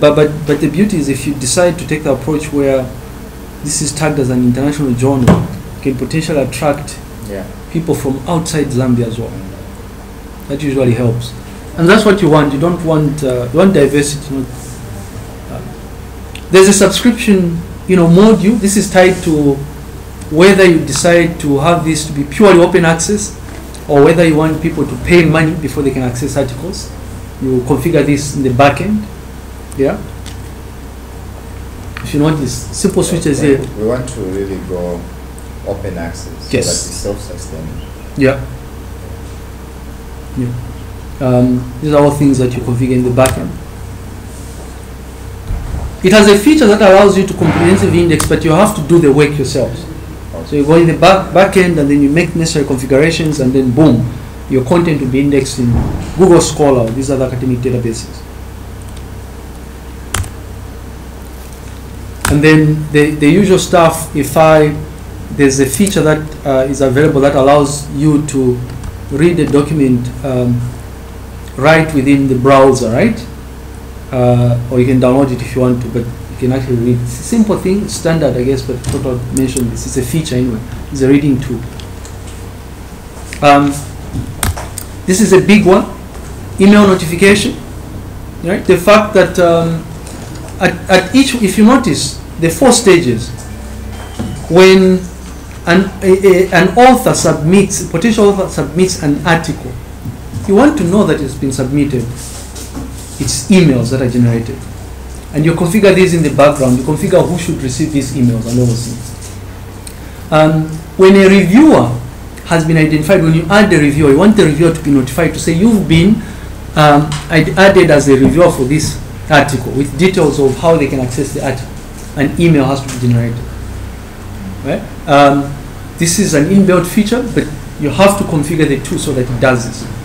I have an example here of, I guess, a notification for when an issue is published. You get that notification. I mean, these are trivial things you can obviously sort out, like which email address you're going to be using, right, to send out these notifications. It has to be obviously affiliated with HEA. That's always professional. Or in the event that you decide to go with this approach where you set up a dedicated domain for this, then there will have to be maybe an article to say maybe journal at hezj.org.zm. Actually, this is academic, something like that. I don't know. Yeah. But in notifications. And then there's obviously online help as well. I think the fact that this is freely available and open source makes it a lot easier for you to find help if you need help. This could be to do with initial setup, but the initial setup is not difficult, I tell you. Maybe because we've done this for a number of times here. If you need help, if you're an editor and you're doing something and you're unable to do something, you're unable to perform a particular task, you can easily find help online. We've noticed this with a number of the editorial team members where they'll get stuck doing something. You know, I can't submit a review or something. And this is where your editorial team becomes important because they'll be there to offer assistance. Yeah? Or the reviewer writes, I'm unable to review this article, submit the form or something. Somebody has to be on standby. I don't know if it will be IT. I don't know if it will be this dedicated editorial team.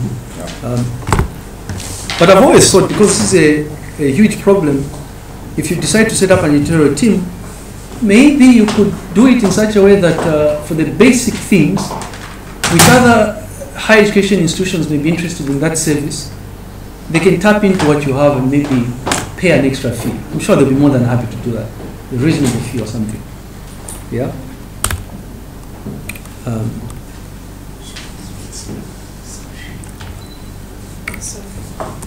The reasonable fee.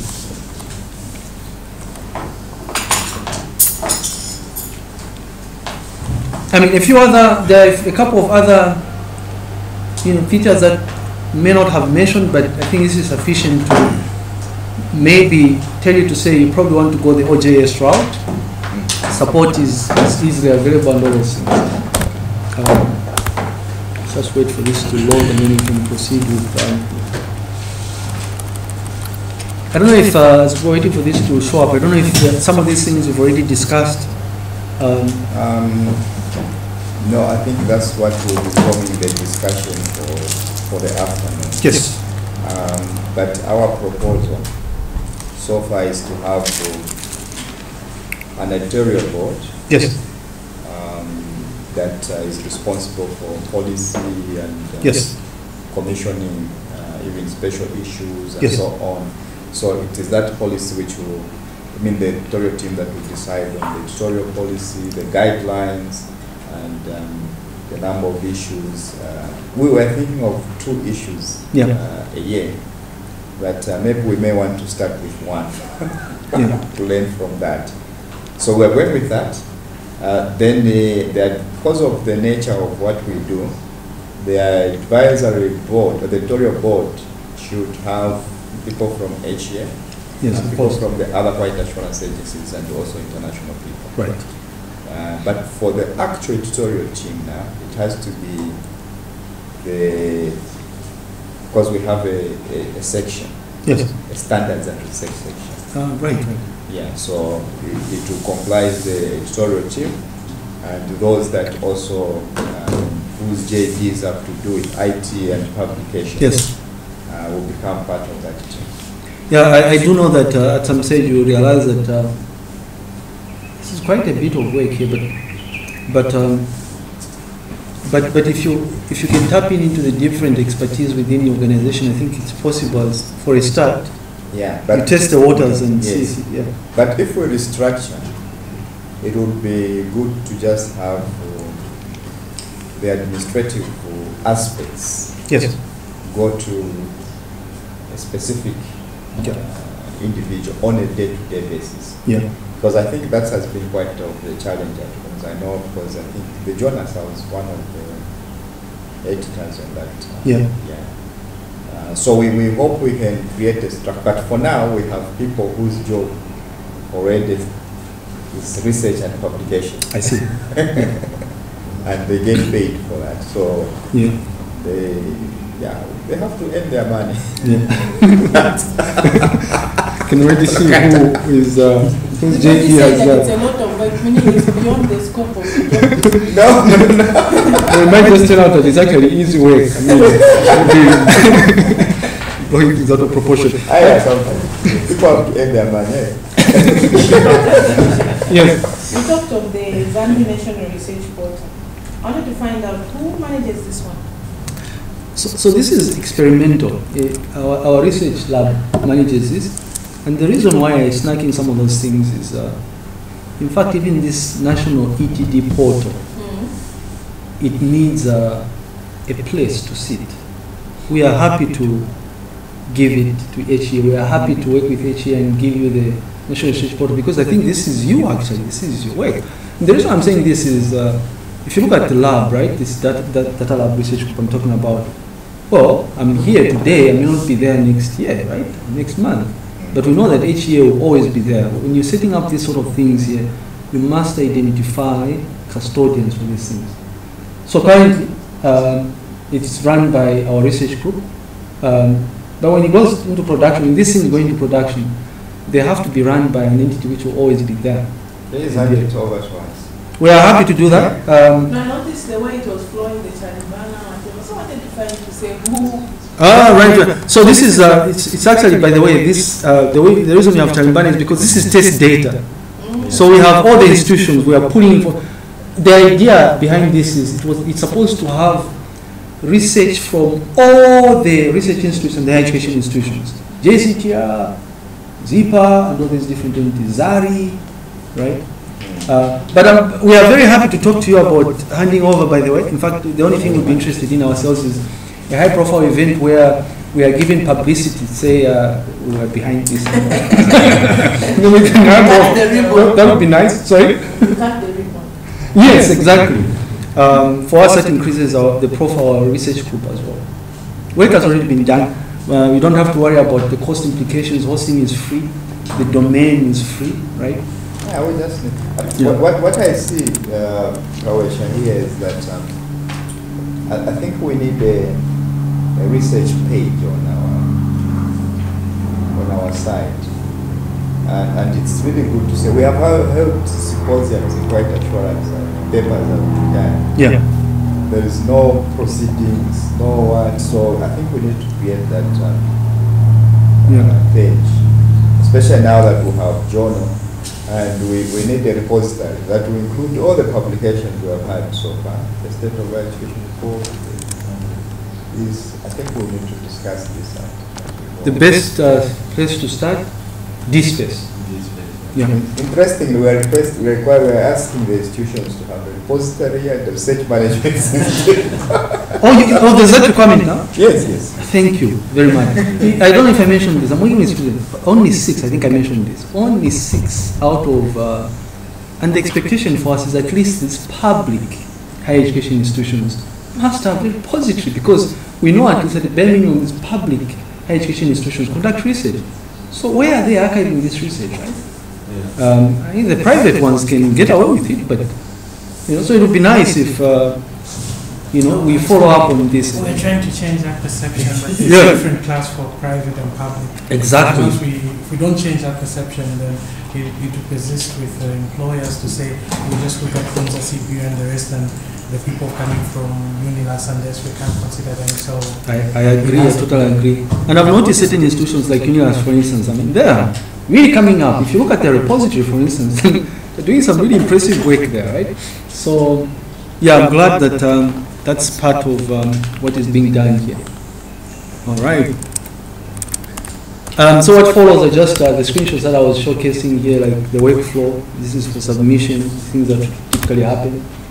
Sorry. Yeah. Sorry. No, it's fine. Does this,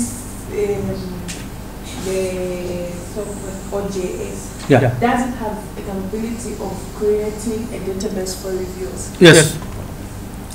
Yes. I can showcase this right now, actually.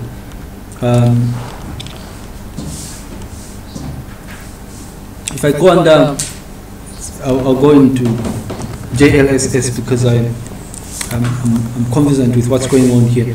If I go under users here, all the registered users would be here, right?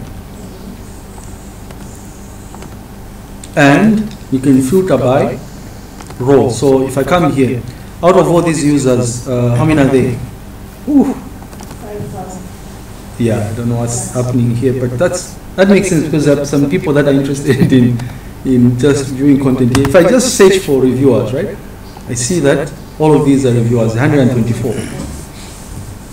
And in fact, when you, as an editor, you have permissions to actually add new reviewers to your database.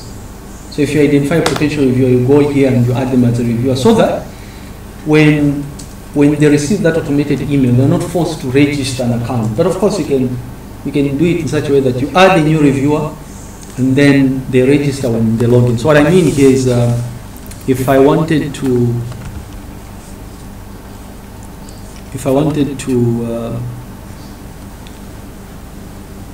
let's see, something that hasn't been assigned or something. I don't know if this.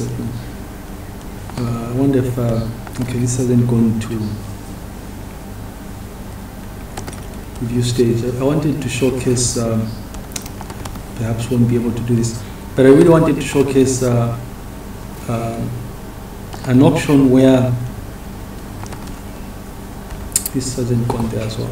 An option where you can actually add a reviewer, and it's very important, right? Because your database has to grow.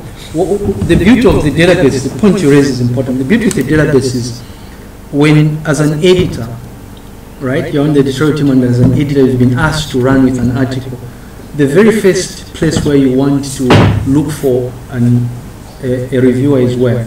In your database. And it turns out that there's a way of filtering these things. I don't have access to adding a new reviewer, but we can go back to users maybe and filter these users by review and hope that we'll be able to see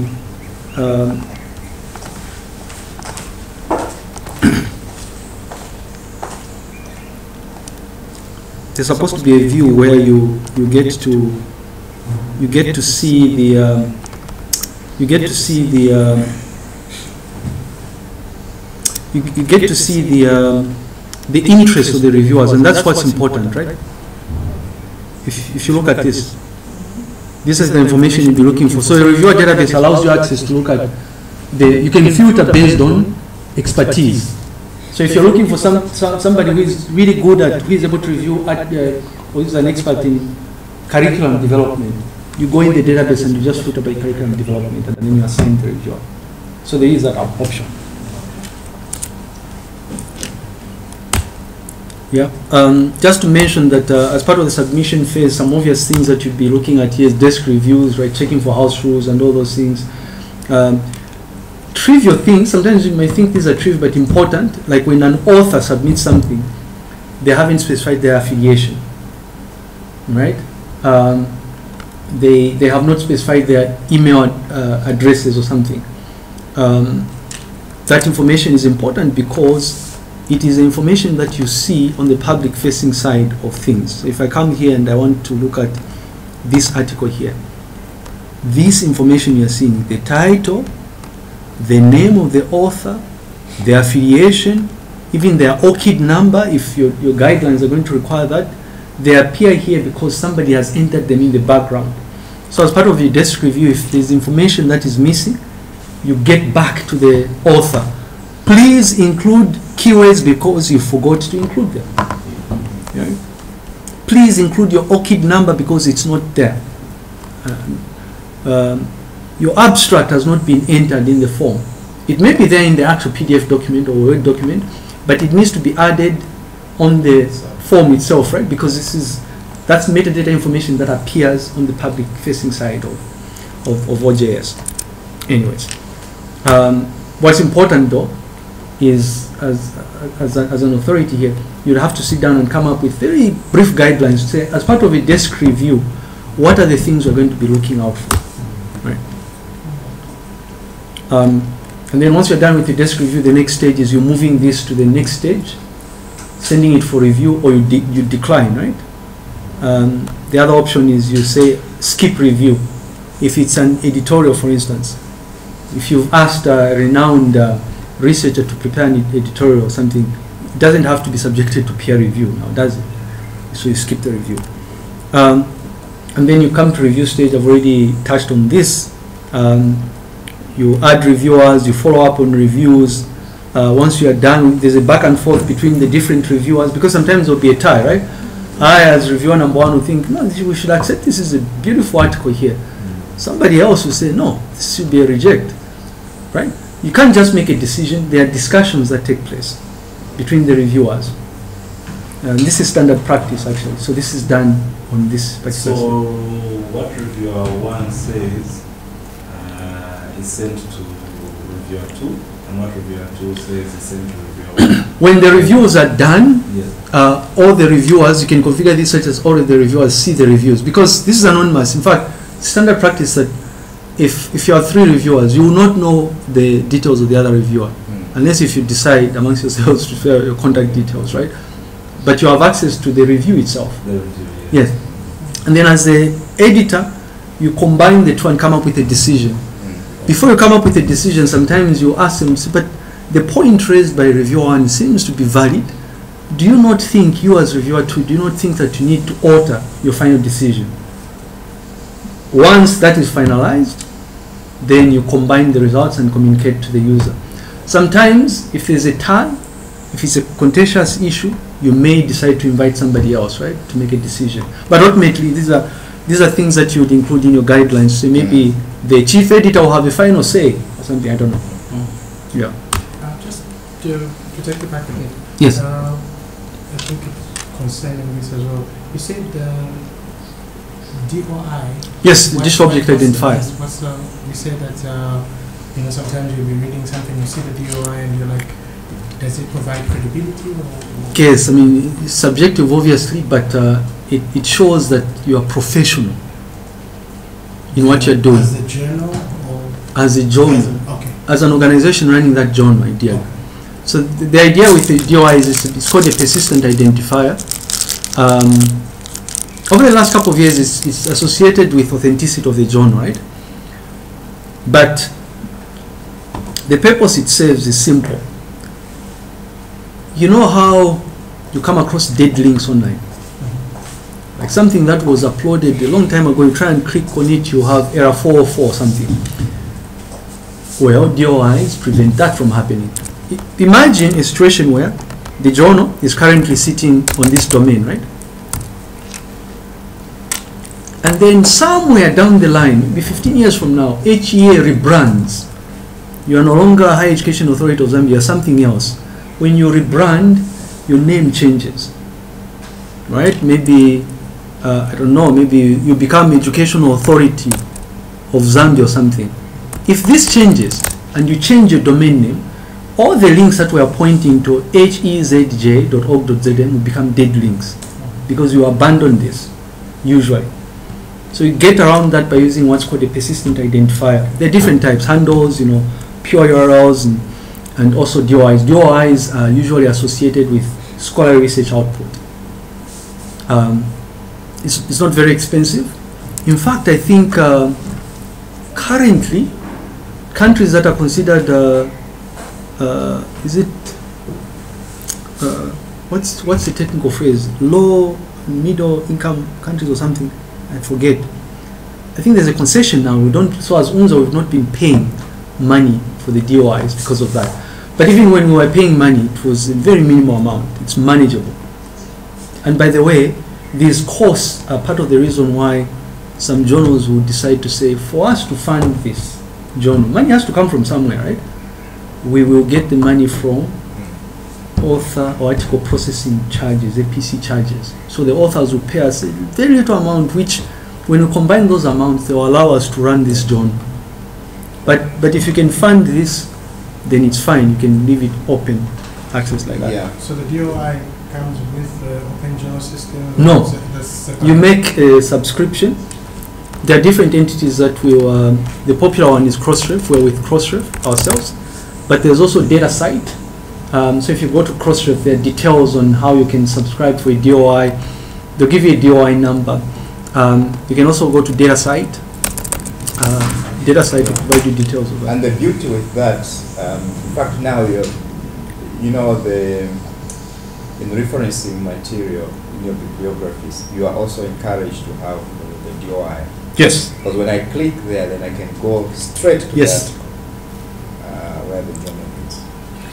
It just shows that you're professional as an organization Yeah. in standard practice. It's something that you probably need to seriously think about here. We certainly have to do that. Yeah. Maybe the first publication may be a little bit crude, yeah. But as we go on,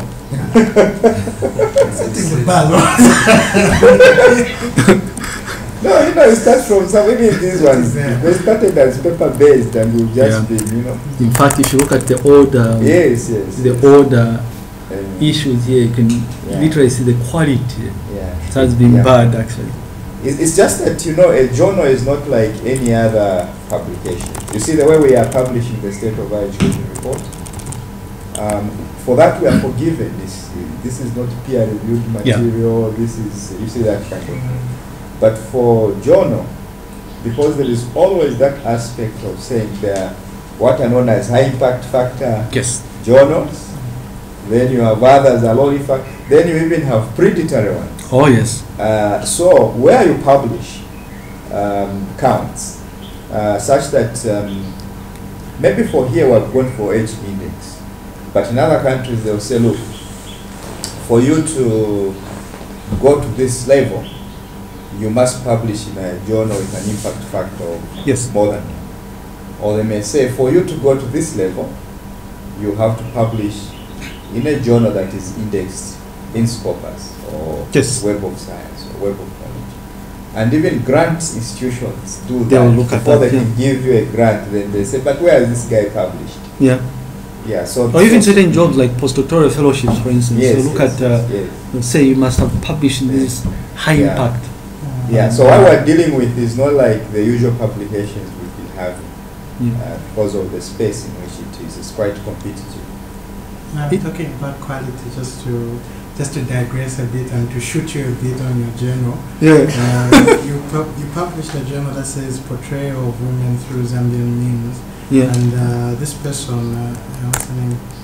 Minalula Imbua, only looked at 100 Facebook memes and focused on 30 of them to prove that there's a negative stereotypes of women in memes. And Yeah, so they some when sample. science, when actually even Facebook shows that a 20 to 30-year-old looks at an average of 30 memes a day.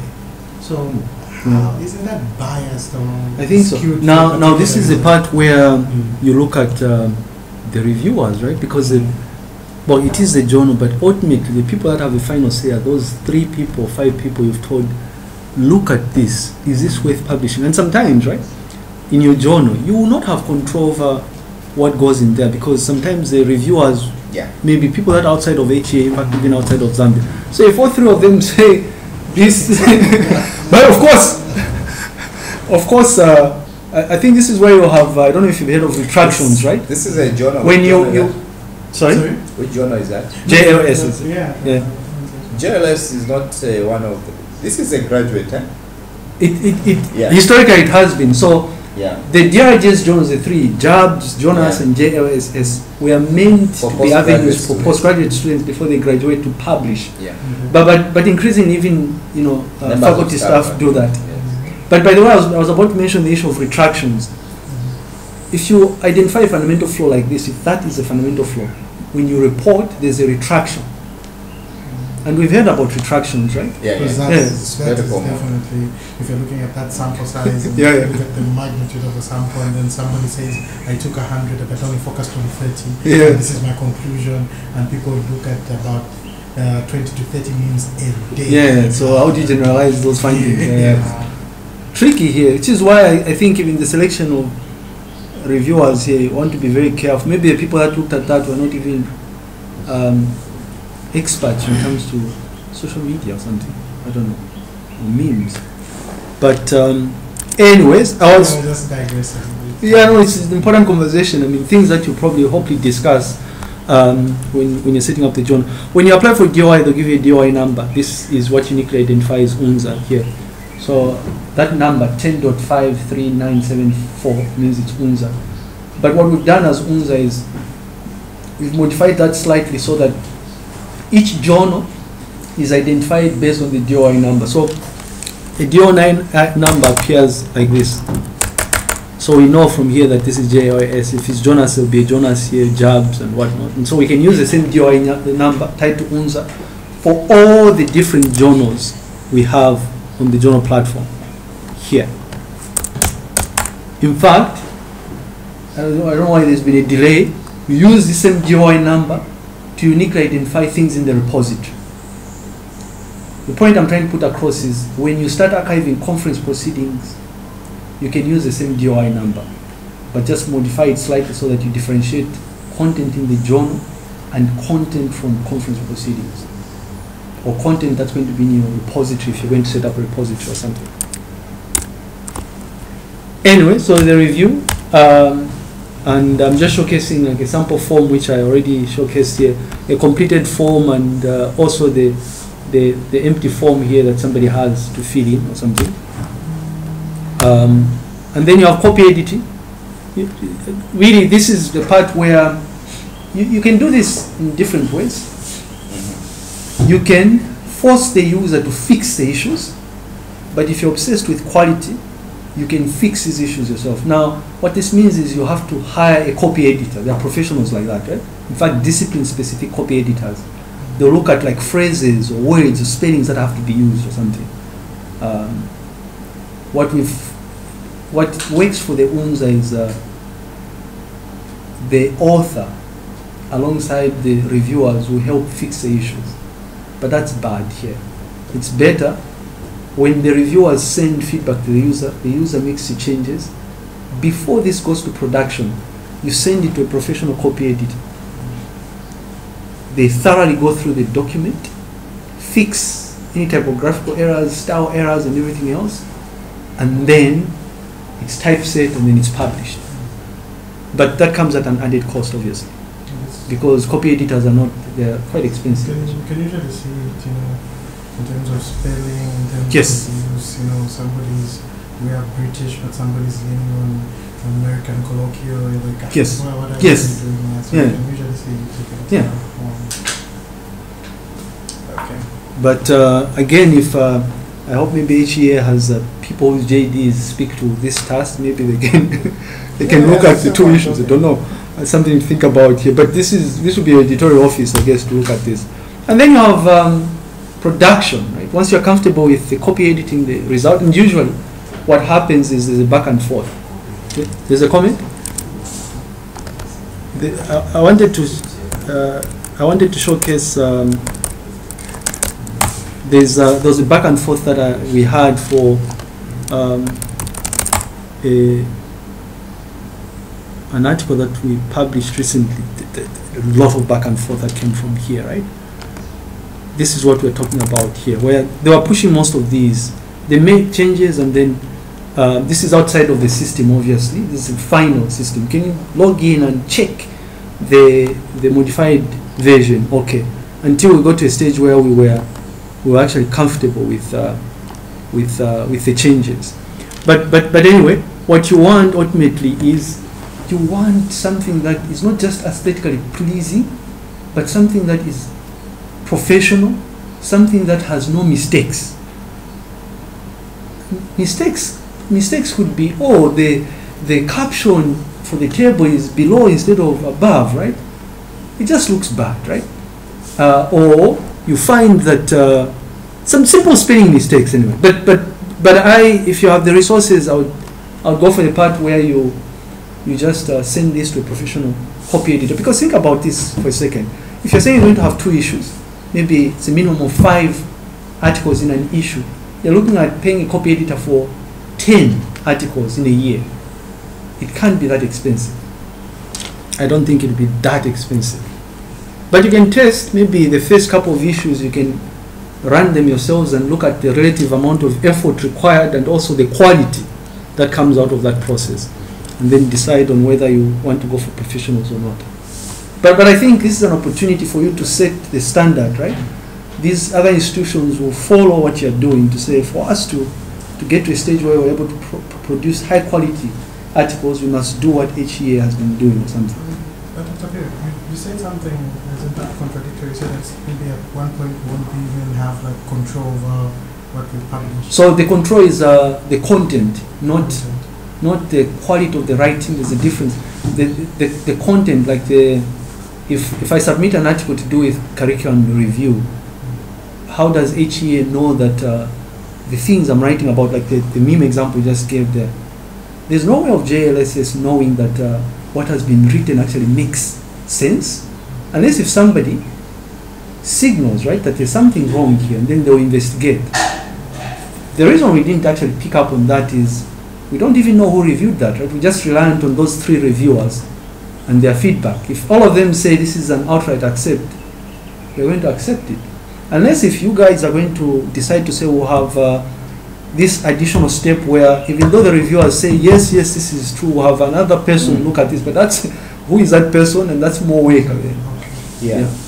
But and maybe this is where the problem is, because you see the problem is when you look at an institution like UNZA, I think it has not utilized the UNZA Press optimally. Right. Because the idea of UNZA Press is that you have professional editors. Yes. So now what a professional editor will do, like for a journal, is when, because you have 3 reviewers, and sometimes these reviewers may differ in their views. Yeah.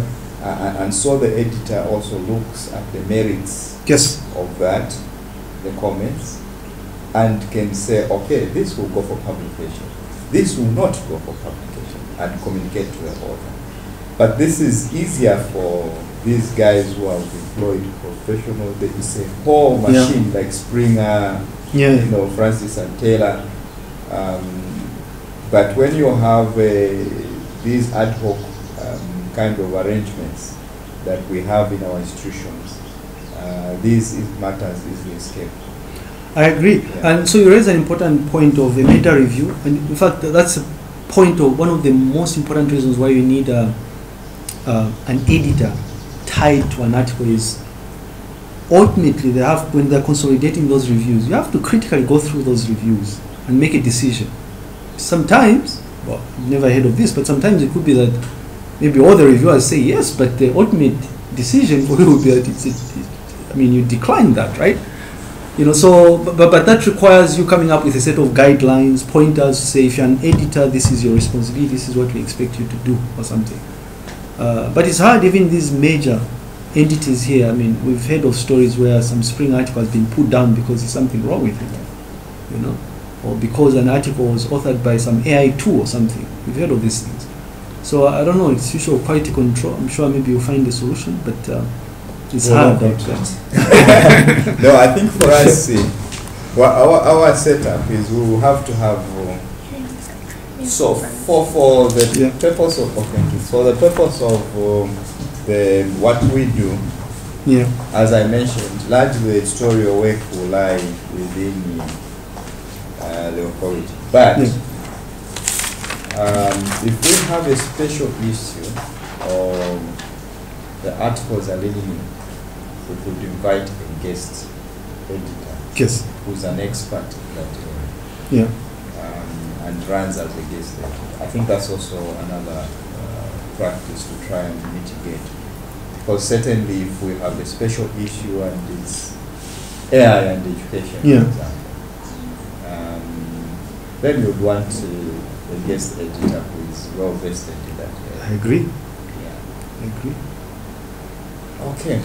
All right, we're almost done. And then there's production, where you actually publish the article once you are happy with it. And usually at this stage, you involve the author, right? Say, we are about to publish. Can you just give us final confirmation that you're okay with this, this version of the document? If you say yes, then done, you publish this. Now, in terms of the requirements, right? The obvious things here when you're getting started is you have to think about hosting requirements here. Where is this going to be hosted? Fortunately for you, you've already told us that you have server space, but also you're a well-resourced organization. Yeah, you can push this to Infratel if you want to. You just have to decide. The thing to think about is if you have your own servers, is there a guarantee that availability is reasonable?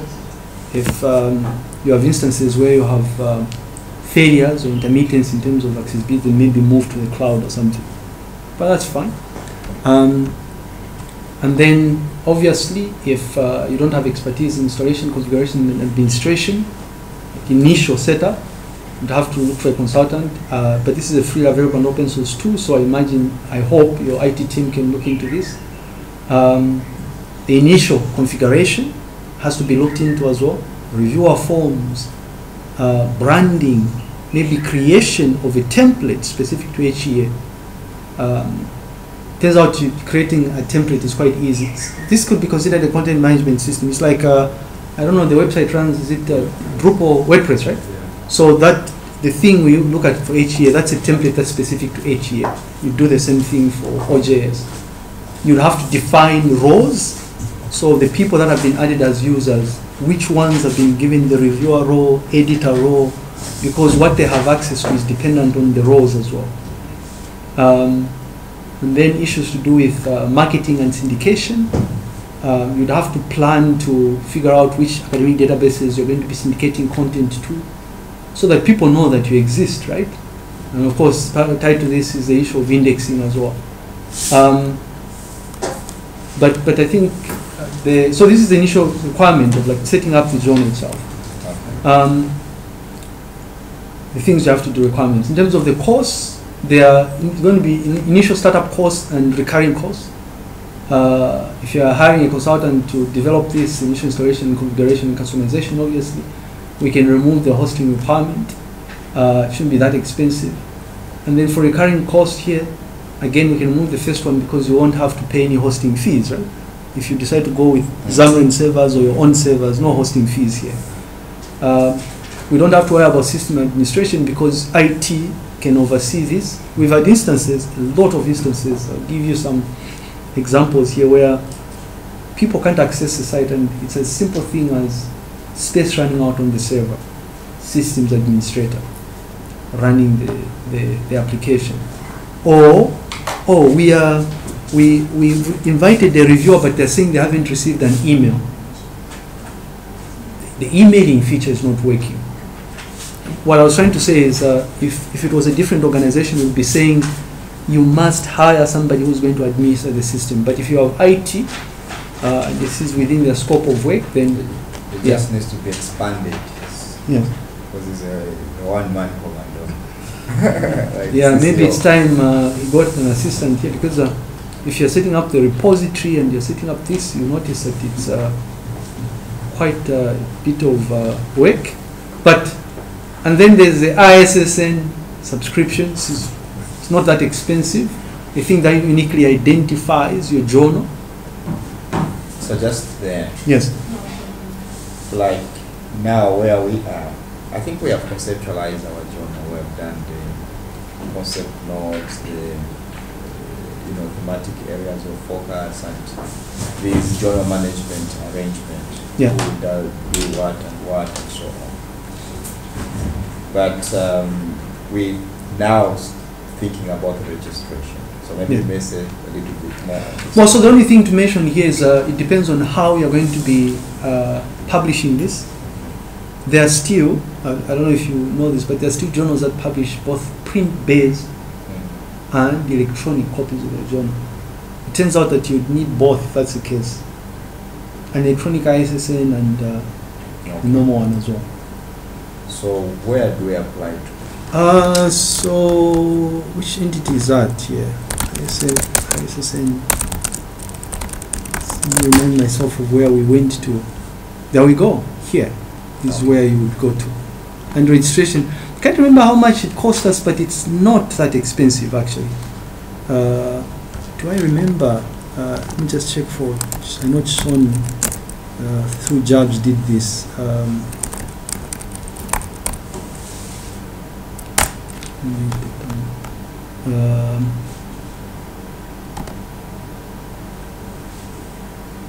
Let's see here if we can. I know we had he had sent us details of how much money here, and I know at some point he became so frustrated he paid this using his own money and then eventually claimed the money. But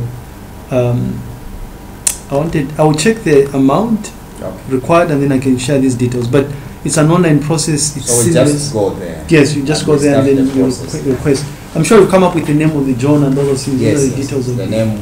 Yeah. We'll agree this afternoon. Yeah. So the application can be done even before we are online. Yes, it can be done even before you come. But I think we need it now. Yeah. So some of the things you can actually do even before you. I don't know how long you'll be here for, but before you leave, maybe on Friday or something. You make sure to get some of these things out of the way, or at least plan for when they're going to be done. More on systems administration. So from your experience, how long does it take for feedback is given? You should get feedback within the week actually. Okay. It's just days. It's just days. It's a process that doesn't take long. Because they're just giving you a unique number that's going to identify your journal, that's it. Okay. Yeah. Okay. So incidentally, the ISSN is a unique identifier for your journal. In fact, these are the things that will appear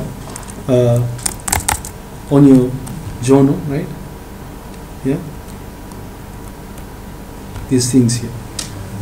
The DOI is a unique identifier for not just your journal, but it's your online journal, the issue, and the articles in the issues. Yeah. And then the other cost, this is a recurring cost as well, the system registration here. Backups, right? Very important. In the event that you decide to do these things on your servers, you decide to set it up on your server, you have to think about backups, software upgrades, right? Versions change here. This was supposed to be HEA here or consultant here. So hosting, these are the things I was putting across here. Oh, I may have, I'm sorry, I was thinking about DOIs here. ISN subscription was somewhere around here, this much. But this is a once-off. This is a once-off amount, unlike DOI subscription where I think you have to pay an annual fee or something. Yeah. And it's based on every article that you're depositing. So the ISSN subscription, is that also a once-off? I think it's a once-off. I could be wrong here. I think it should be. Let's try and check. $700 is how much? 15.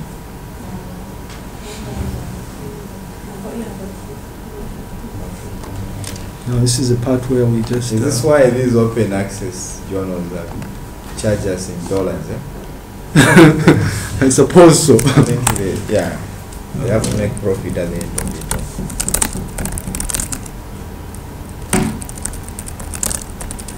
I'm sure you look into this, but let's see if GPT can tell us what this is.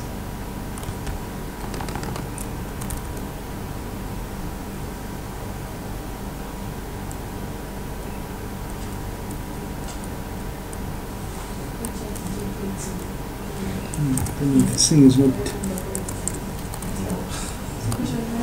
Yeah, we can find out later on. I was hoping this thing would tell us whether this is annual, but so Chisoni did pay for the ISSN. Yes, for that. I think it was once off.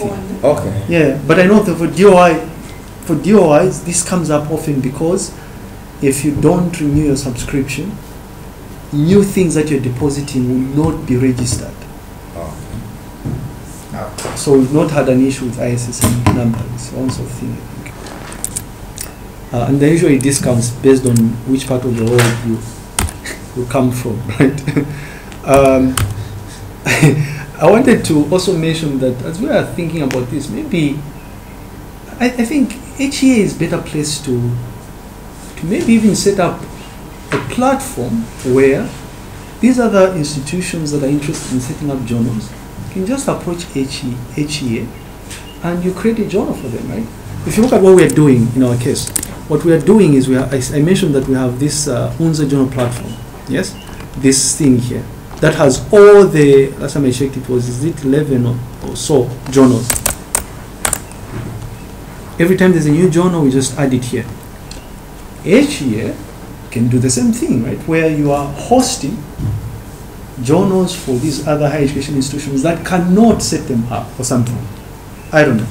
Something to think about here. I think this is the reason I put this up, especially that I think this is one of the things you said, you not necessarily journals but repositories. I'm sure you're headed down the path where you look into research output a lot more than you do currently. So something to think about. This is what Stellenbosch does here, similar to what UNZA does anyway. And then just in closing, I just wanted to mention that the whole point of this is we are wanting to, for the case of UNZA here, is rankings, but maybe HEA might be looking at impact of the research that is being done. Very important. So from the institution's point of view, we are interested in the impact of the research. Yeah. From authority point of view, because we develop standards, yes, we develop policies, yes, guidelines. Now often these are uninformed by research, and so what we want this journal, we really want it to be impactful, yes, in the context of informing policy, standards and practice. Yeah. You know, for me, I was very sad this year, and I'm not even proud that I was a member of the Education Policy Development Technical Committee, because purely it's guesswork. You know, it's not rooted in evidence. It's not rooted in data. It's not rooted in evidence, and the expertise is not even there. But this report anyway is going to cabinet. It's going to be a national document, so you can actually see the gap that we actually have. Whereas elsewhere, it will take them a whole year. They're just generating data. Yeah. You know, that kind of testing scenarios before they sit down to draft policy. Yeah. In our case, you even sit and start from introduction. What do we write? So you can see that it's impossible for you to have robust policies as a country. So the idea really of the journal is, first of all, is for each year, but it's also to help the country. Yeah. Largely. Yeah. Wonderful. This is, I don't know if you have any thoughts, but this, I hope this is useful in helping you get started. Yeah, I think this is useful. Maybe just one thing, so we know where to go to register and share, not so. Yes. Yeah. It's just the cost, but I think we have a budget somewhere. The logo and face, even for online journals, we make sure that we design the face ourselves. Yes, and if you notice now, I have a very interesting story about the logo. a very interesting story about, you know, that this is actually still going to Senate. These things was being discussed by Senate, right? Logos for these journals, especially the 3 journals. This is how important branding is here. So yeah, you have to think about the logos here. This is the logo for the logo for Jobs. Apparently, is a tractor, and people are not too happy that it was a tractor. You know, I mean, this is for JLSS. I don't know which one is for. Oh, let's see that one. That one is what? This one? This is what? This is the Journal of Lexicography and Terminology. Yeah. Just books around. This is from linguistics, Yeah, linguistics, yes. Then the other one? This one is Languages and Social Science Education. This is the part where you go for, you decide to have been the Journal of Geography. This is the part where you decide as an editorial team to we'll create our own logo, right? Yeah. Instead of hiring an expert, a graphics designer to do this on your behalf. But I do encourage you to think about coming up with, you already have a logo, right? No, it's for the journal. For the journal, not for each year. We can't use for the institution for each year. No, each year will be there. It will be there, but what there has to the be something teacher that speaks to the journal. Yeah. I'm sure the law may have even just the scale or something like that. Journal of Preventive and Rehabilitation Medicine. Yeah, I don't know. I mean, it's. This is one. Journal of what? This one? Or the Journal of Education. Yeah. But let's see. That's what it speaks. Books, graduation. But I think it has too many things. Yeah.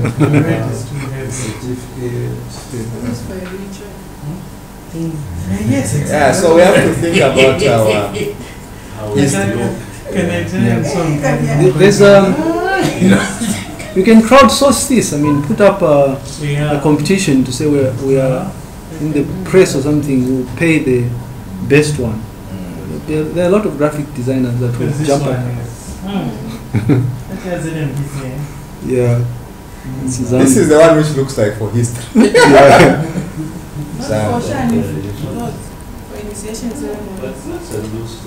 Yes, Journal for Contemporary Issues. Actually, this is an old journal. It is one of the oldest, actually. It's one of the oldest journals. Yeah. All right. I don't know if there are any other thoughts here, but any questions that we may have, people will all be playing a role here. Well, that's correct. Including this man who we could host journals from who has to look for money. Yes. And registration hosting is free. We don't need to charge. No, so it's up to you. My thinking is, I mean, as an authority, this would be like you know, I've always been a strong advocate. We want to identify entities that will be able to carry on, right, in the event that certain key people are not around, not tying these things to people. So if you do that, you can easily charge for this service, and I don't think an institution would say no to that. They're providing a service, right? Yeah. Software as a service. So I was suggesting, I was mainly suggesting this as a fundraising kind of venture or something, and also because you'd be surprised, there are some higher education institutions that are unable to do this because they simply don't have the capacity. For the longest of time, CPU institutional repository has been down. I don't know if they fixed this yet. You know, It was down even during the classification. yeah. So it's capacity. So you're trying to think about, can you develop capacity within And that each and year? that brings out the other thing. Yeah. The maybe it's not a big issue, but security. Security in terms of Your journals are on the UNZA website. UNZA server. UNZA server. Yes. Okay. So we have a bit of control there. But if you decide to go the cloud route, I mean, if you go to Infratel and Xamarin, it's a guarantee in terms of security there. At the cost, yeah. Well, for Xamarin, it's free anyway.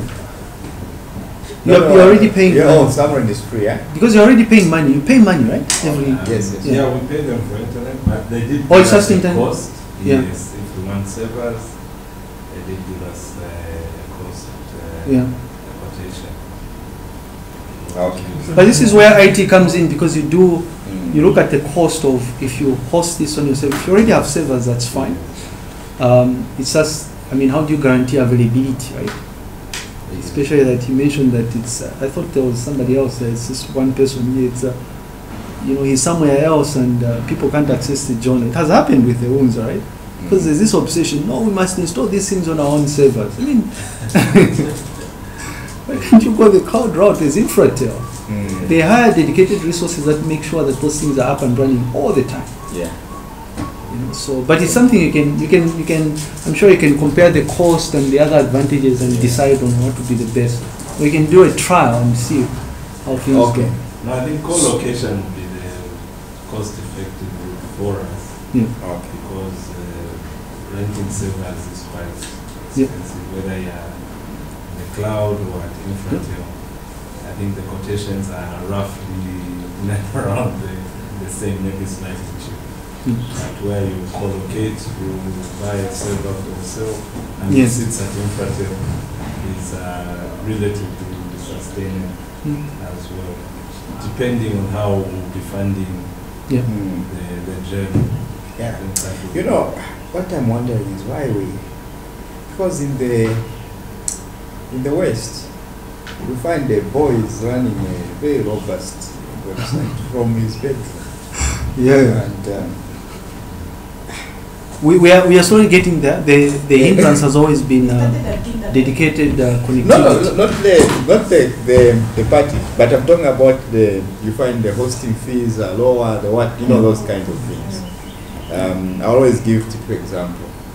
You know, when I used to get a service of the equivalent of DSTV, yes, a landline, and unlimited internet at a cost of only £30. Everything. Yeah. But when you come here, each of these has to be broken down into its And it's own. slightly more expensive. By the time you want to do something, you look at it, it becomes almost impossible. And we are talking about, the emergence of AI and, this digital drive. I think we are behind. No, at least the AI won't take the jobs that we need. No, I'm not talking about the jobs. I'm saying like those jobs, like, removing the actual cupboard from the ground. No. They still need us for that. Yeah. But there are those who want to go into this digital space quite because there's money to be made in the digital space. No, there is. I'll tell you this thing here. A private, there are a lot of private companies now that are running online journals like Hinari. Yes. all of Yes. them. Yeah. Especially the Indians, the Chinese.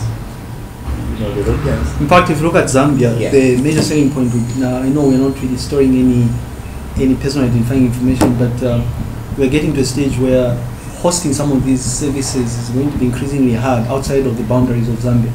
So it forces locals to actually come up with solutions, if you know what I mean. So for instance, I'll give you an example of banks, right? Ideally are not allowed to host data about their clients outside of Zambia. What that means is that either they buy their own servers or they look for a company that is able to do that on their behalf. Infratel, for instance. The Data Protection Act of 2021 is what I'm referring to. You know, so yeah, hopefully we'll get to that stage. And it makes me wonder sometimes if people like myself who teach some of these courses are really doing a decent job of exposing these students, right? Because they're the ones that are supposed to innovate and come up with these business models. Yeah. Okay. Thank you very much, everybody. Yes. If we get to a stage where we want this job to be indexed, Yes. maybe you could highlight the processes. So indexing is twofold. There's indexing where you configure the journal so that it's indexed by entities such as Archive Scholar, right? What else? Our very own Google Scholar, right?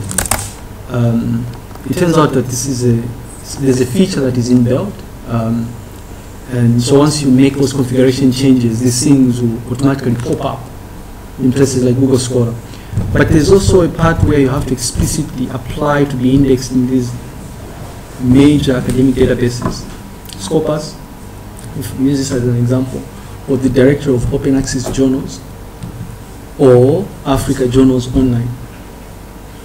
For you to get indexed in the Directory of Open Access Journals, by the way, I should mention here that in South Africa, the list I was talking about that has accredited journals, sometimes it's not specific journals, but academic databases, and the Directory of Open Access Journals is there because they know that the mechanism they have in place for identifying what needs to be indexed by them is so strict, right? In that case, you have to make sure that you align with the requirements, like the diversity of your editorial team, like the frequency within which you're publishing. Oh, we're going to be publishing twice in a year. This year it's one issue, next year it's two, the following year no issue at all. They don't want that. So there are all these different things that you have to look at. What you will need to do is, because this is focused to higher education, you want to identify which places you want to index your content, and then look at the requirements that they have, and then try and plan what you're doing relative to those requirements. The first part is not difficult, the configuration part, right? This can be done the moment you you set up your journal as you are customizing. Okay. Yeah. Does the index differ from the accreditation? Or it's the same thing? Well, so bit of the same thing, because accreditation means you're associating yourself with some recognized entity, right? And when you associate yourself with that entity, they'll index, make sure that your content is indexed in the academic database. Like for instance, you could say, oh, okay, they're different anyway, because accreditation is tied to, it's like how, I don't want to use the word authentic here. It's tied to affiliation. You're affiliating yourself to something or someone. Right? And someone will only accredit you if you conform to a set of certain standards. But when you're affiliated with that something, they will index your content in their portal. You become accredited. In some instances, there are certain bodies that you want to be accredited to anyway. Like the Africa Deva, you're saying they'll do both the accreditation Yes. and the index. Yes. Okay, so accreditation is basically a very fluid term. Yeah.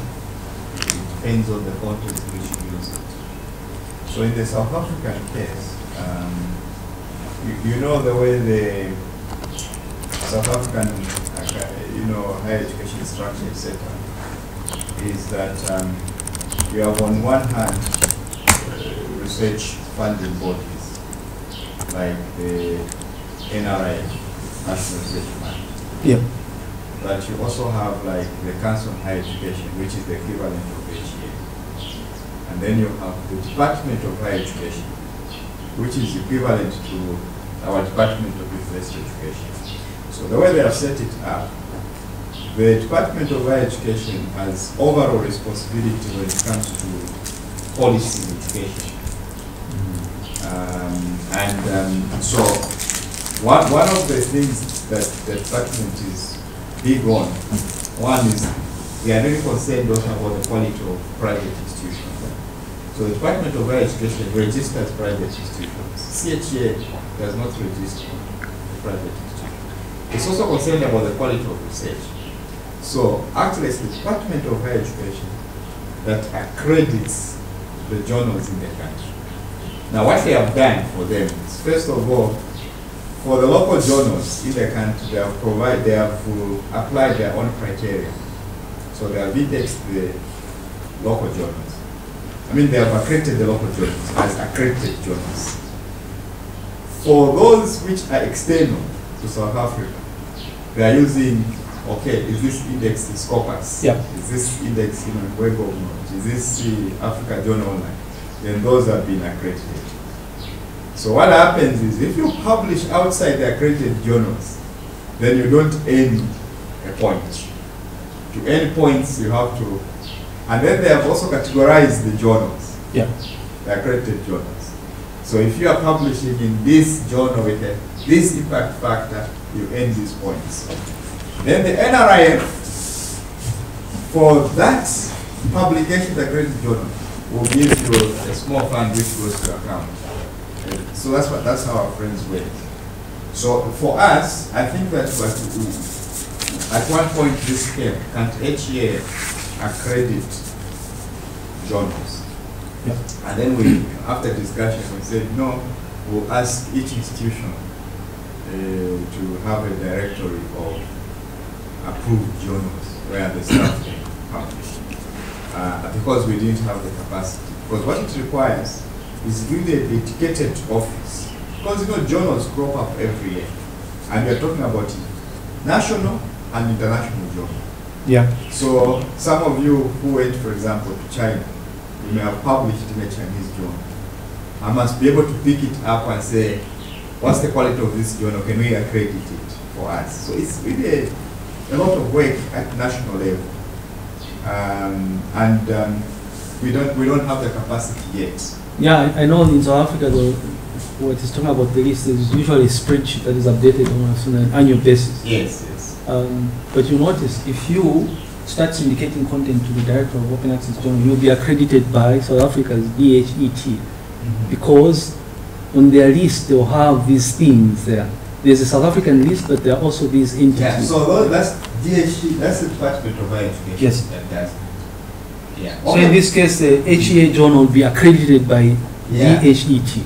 So because the big job that they also have is to separate the authentic ones from the predatory journals, which is also a big. Anyway, I think this has been a very interesting. I'm very glad you invited me. I snuck in things that I've been itching to talk about. Yeah, to acknowledge. Maybe we need to. Oh yeah, thank you. Just to mention that there were other conversations that we had, I think, started prior COVID, and it's unfortunate that Dr. Shwepa passed on, but I think he remembers we had been discussing a couple of things. So I'm glad that hopefully this would be to set the stage for us to continue those other conversations. Yeah. And some of the things that I spoke about. Yeah, so thank you very much. Thank you. Dr. Phiri. I know this was a short. Nope, this is fine. We've been doing this since 2018. Oh, yeah. It's always nice when you have other people that are interested in things you've been doing for a very long time. We'll call on you. More than happy to help. We're a phone call and email away. Yes. Yeah, we are inviting you for lunch. Yes, I'm going to have to apologize. I mentioned we are getting to the end of the semester of assessments, so I have to rush back. But thank you very much. You can carry something back. Yeah, you can carry yes, thank you very much. I shall carry packed lunch. I would want to do a test of Waterfalls Hotel here to see. Okay. Okay, so guys, in the afternoon now, we are discussing the actual. Yes, I'll have it. Thank you. Business. Yes, yeah.